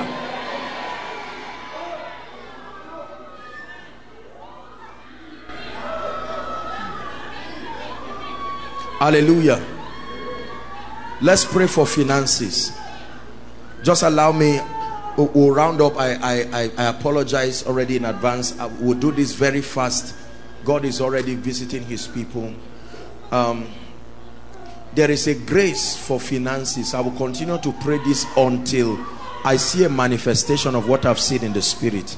Not only are there people here who are called, just people, men like Ejimi, that are called into the ministry of kingdom finance. There are people who may not be called into that ministry, but they are kingdom financiers.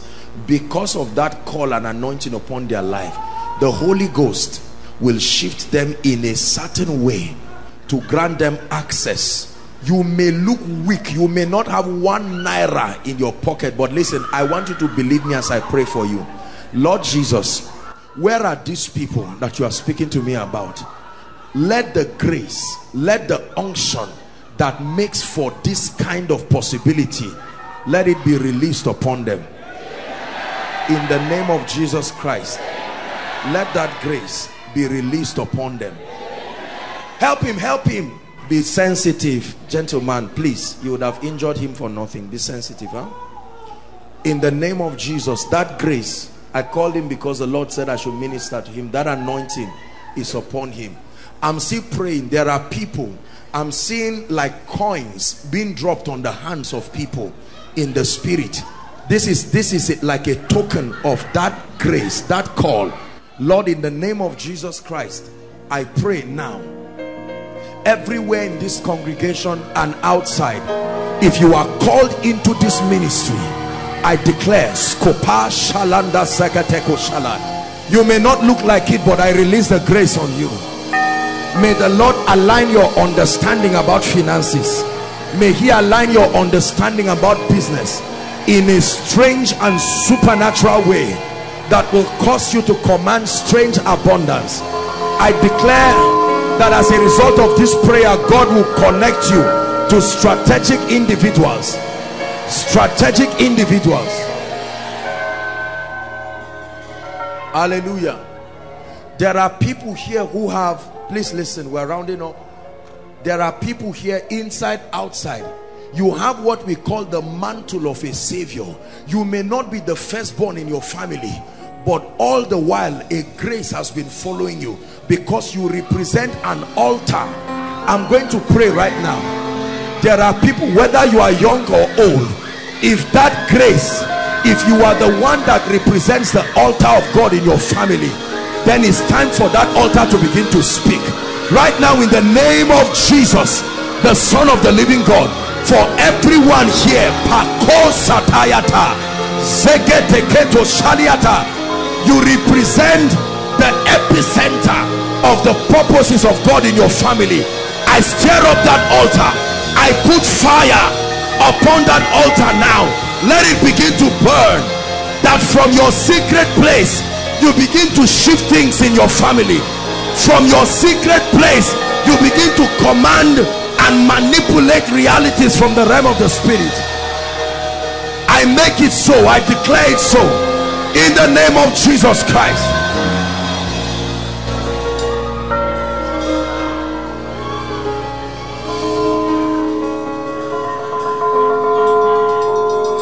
Hallelujah.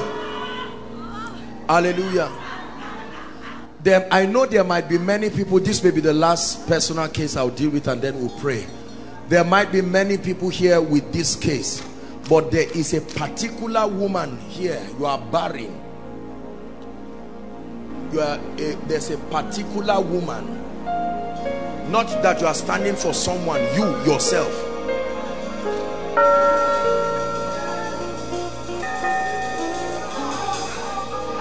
Please help them.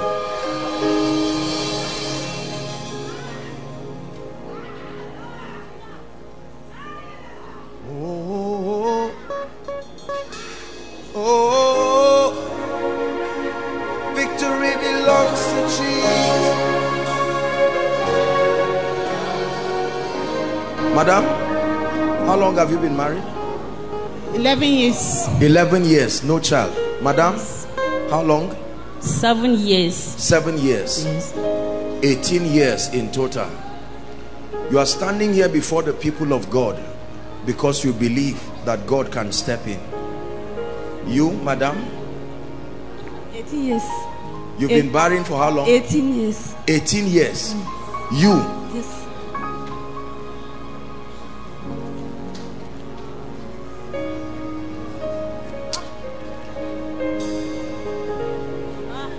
Madam, will you believe if I tell all three of you that according to the time of life, you will return with your children? No. It's not amen. The question is, will you believe? Will you believe it? Madam, where are you coming from? I'm coming from Jushi. Where is that? Jushi at the back of NMS. Where are you coming from, madam? You are coming from Kaduna? Yes, sir. Who is this lady? Are you married?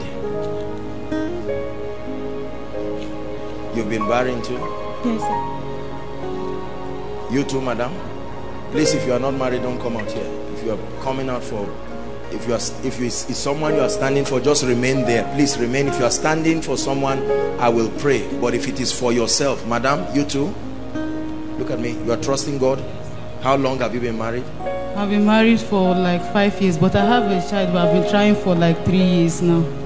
You have a child? Yes, already? Sir. You Yes, just sir. want another one? Yes, sir. It's all right. I'll pray for you. These ones don't have any. The devil is a liar. Madam, don't be embarrassed. You are not standing before. There's nothing to be ashamed of. You too. You too. You are trusting God. How long have you been married? 2 years.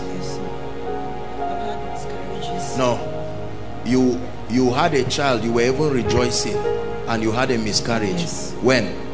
Last year. Last year. Yes. And from that time, this has affected you. Yes, sir. I have to pray. There's something wrong with your stomach. Yes. The doctor already told you. I wouldn't say it in the open, but then this is what is killing the baby. Hold on, madam. You had miscarriage. Not even in 2014. Child, That's what I'm inside my saying. stomach. They had to go and remove the baby. Yes. Because the baby died inside your pieces, stomach. yes. The baby pieces like Yes. this inside your stomach. Yes, sir. God is going to give you a child. Amen. My dear, look at me, this lady. The mercy of God needs to speak for you. You love Jesus? You love Jesus? I'll pray for you. But you are not in need of child. What you need is mercy. The mercy of God. Many of us don't know what the mercy of God is. The mercy of God is not for sinners. The mercy of God is his dimension that causes him to veto whatever limitation it is to come to help you. So when we say mercy, it's not just because you have to be a sinner. There are certain dimensions of God that are only revealed to you at the platform of his mercy. He said, thou shalt arise and have mercy upon Zion, for the time to favor her, yea, the set time is come. I want to pray and prophesy to all of you and agree with you in the name of Jesus Christ. Please go back and tell your various husbands that you were prayed for. I love men, I respect husbands, but many husbands don't love Jesus. They don't know Jesus. After their wives return like this and say, my husband, we just went for a program. They don't know what program, and they cancel out all of these things. It takes two to agree. Are we together? In the name of Jesus Christ, madam, put your hand in your stomach. I take away this demonic thing. Let it go now. In the name of Jesus, it disappears. Madam, I pray for you. The Lord opens your womb. In the name of Jesus, madam, by the grace of God, you carry your child. In the name of Jesus Christ, I remove every growth from your stomach. In the name of Jesus, I declare that you return with your miracle. Madam, look at me. God is going to use you. Amen. You are not just going to give birth to a child. The hand of God is on your life. It doesn't look like it, but there is nothing in this life that will ever satisfy you except the service of God. You will love God and serve him, and with this miracle God is going to give you, every other woman you pray for, over the issue of the fruit of the womb, you will see that God will open up your stomach. In the name of Jesus Christ. Father, you will arise and have mercy upon this my precious sister. In the name of Jesus, the voice of accusation that speaks against you, I silence it by the mystery of the blood. Now go and have your child. It's over in the name of Jesus Christ. It's over, my dear. Look at me. Go and prepare. You will have a child now. In the name of Jesus Christ, I decree and declare by the power of the Holy Spirit, let the grace of God speak for you. Madam, I pray for you. Help her, please. It's over right now.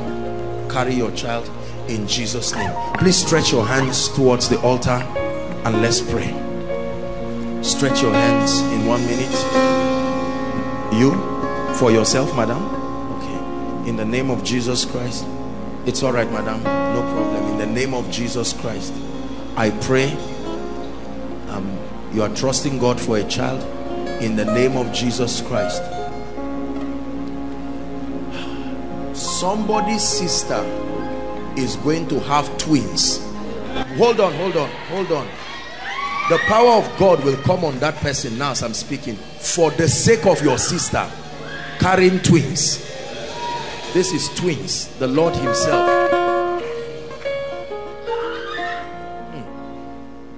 There's one more person left. I'm hearing the voice of children, babies crying. When it stops, then I know that it's over. I'm still, hold on, I'm still hearing it. There is still one more person, family. I'm hearing the voice of children. Lord, in the name of Jesus, wherever that family is, I pray that you locate them right now. By the Spirit of the living God, you locate them right now. You locate them right now. I'm still praying. You locate them right now. In the name of Jesus. In the name of Jesus. In the name of Jesus. In the name of Jesus. In the name of Jesus. In the name of Jesus. Stretch your hands and let's pray. Please begin to pray in 1 minute and say, Father, whatever I have dropped here, just keep her there. I'll pray for her. That's all right. Begin to pray in the Spirit and declare that whatever you have dropped here turns to your testimony. In the name of Jesus, I'm laying hands here and I'm agreeing with you.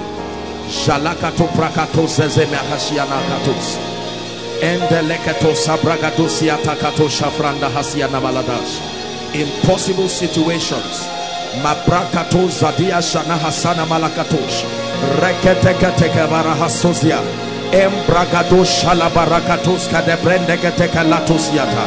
Unto you that answers prayers shall all flesh come. Mabreza Gado Janekelando Safria Hasabadash Ingredo Zedeko Shabarakatoski Adabalash. Please pray. Lord, turn around our captivities like the streams in the Negev.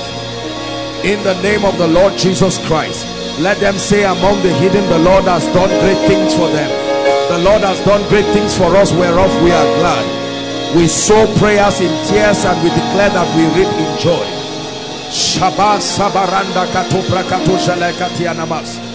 Lord, I bow my knees to you and I cry, visit your people. Visit your people. Visit your people. Visit your people. Visit your people.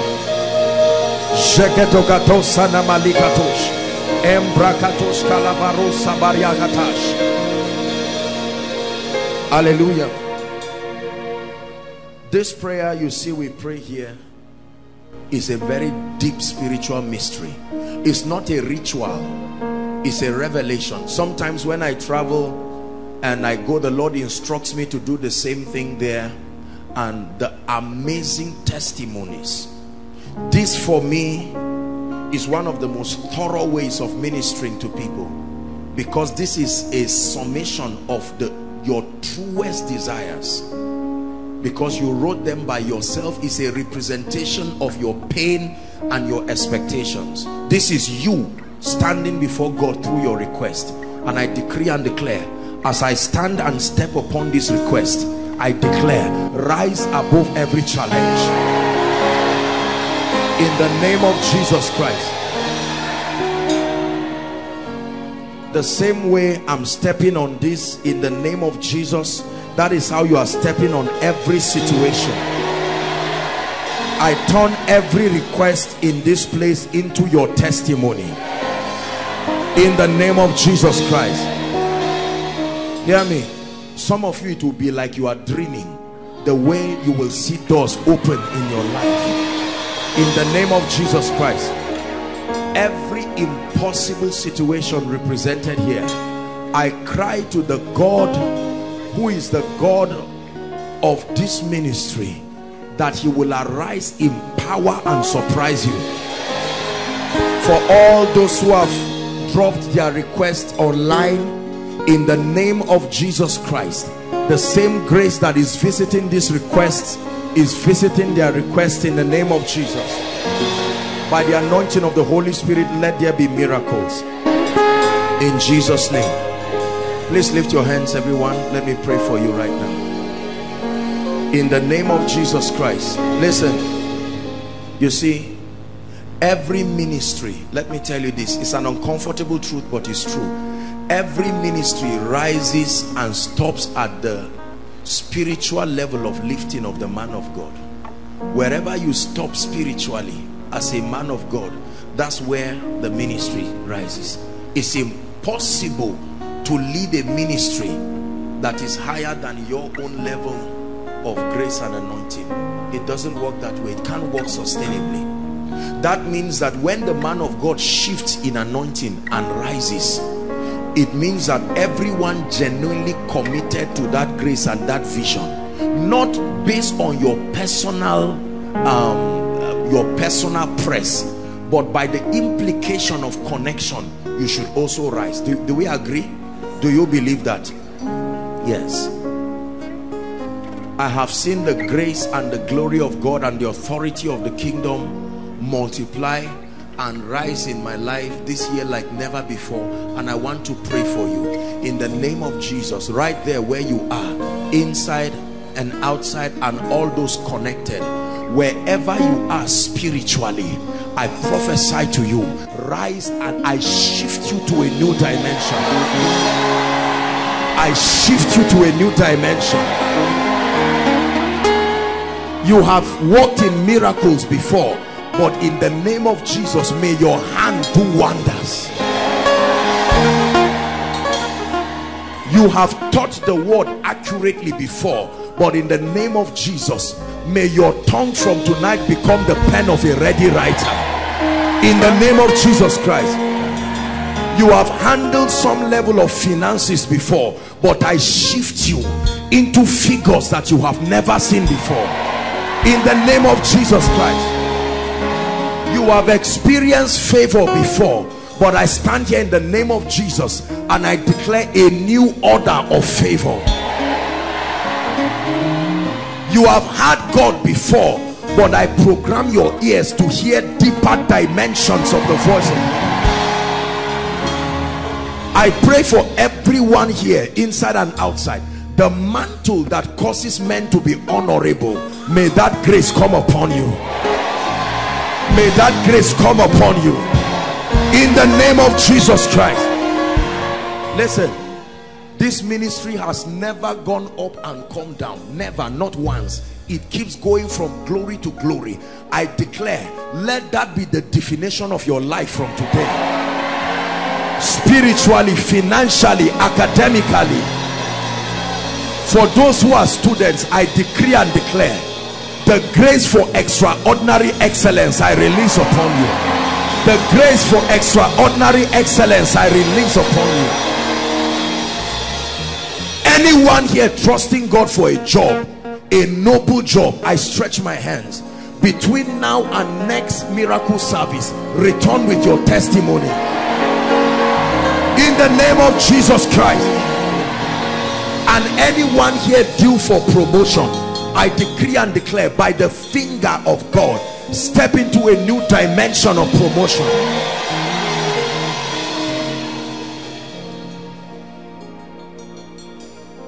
The fire that is upon your altar, that is the secret of your life. The secret of every man's glory is the fire that burns upon his altar. When nothing is burning, you will just be a talkative for nothing. You will read and teach and nothing will happen. I pray for you in the name of Jesus. The mystery that preserves fire upon the altars of men, let it work for you. Let it work for you. I fan the coals of your prayer life. I fan the coals of your spiritual life. I fan the coals of your word life. This is a prayer many people don't desire. I pray for a baptism of spiritual hunger.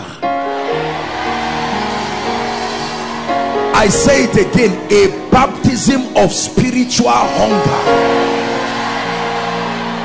That the Lord will expand your appetite for spiritual things.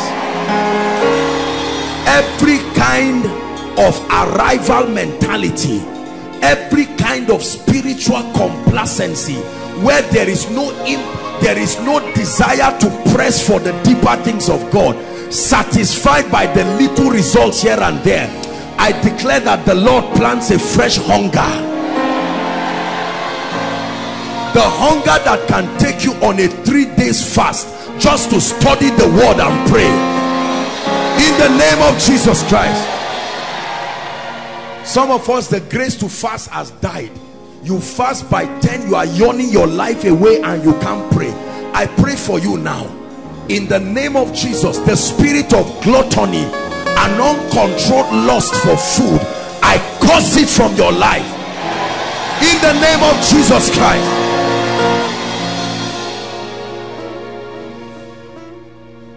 And finally, I pray for you in this strange season where God is lifting men and changing their stories. As I'm praying for you, I'm praying this one for myself too.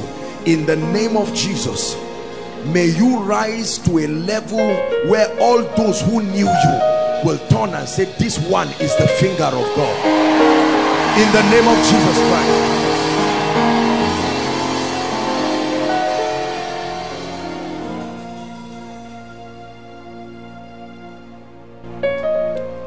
I'm calling on people who want to surrender their heart to Jesus now. Please everyone stand. Please everyone stand. No move. Let me tell you something. One of the assignments of the church is to harvest souls for the kingdom. We must be passionate and desperate and intentional about souls coming to Jesus. Are we together? There are people here who are saying, Apostle, If you will lead me to Jesus, I'm not too proud. I'm not a rebel. I can come to him genuinely. Please listen carefully. Overflow 3, overflow 2, 1 by the roadside, and those who are following online. The church is gradually becoming very, very unresponsive to the need for salvation. You're a man of God here. Take the issue of the salvation of souls seriously. If you are not saving souls as a church, you are in fact, is sin. It's not just wrong, it's not just disobedience, it's sin.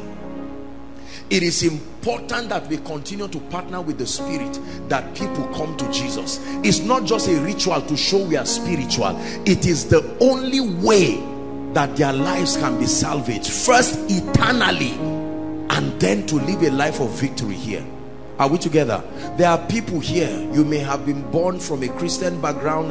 A number of you love Jesus Christ, but you are saying, man of God, I have never truly made a commitment for Jesus. I've seen people do all this, but tonight I want to make that decision. Some of you are saying, man of God, I love Jesus, but I need a renewal in my life. I just need a fresh touch. I know that my life is not the way it used to be, and I want to straighten out my ways with God. If you are here and you belong to these two categories, aside from overflow 3, I'll just request for time's sake that you move forward to the front of your projector screen. Overflow 1, overflow 2, the roadside and inside here. I want you to come out right where I am here. Wherever you are, God bless you. Quickly, please, we have 1 minute for this. Wherever you are, Jesus is speaking to you. You must be born again. No one will force you, but you have to win this war tonight. You have to win this war tonight. God bless you. Quickly, come boldly. Come like one who is coming to receive an award. Don't come as if you are attending a funeral. This is a miracle of miracles. God bless you. Apostle, what if people know me and they see me? Leave all those people. This is the business of you and God. Make your way to the front quickly. Those coming from outside, please, let's clear the way for them so that they hurry up. Let's clear the way for them. God bless you. God bless you as you come. Quickly. God bless you as you come. You need Jesus. Please don't come out here to pretend. Come out genuinely from your heart. You must be born again. Every single one of us had to pass through that process. Jesus said, I am the door, not a door. The door, the only door. Every other route is not correct. You have to follow through the door.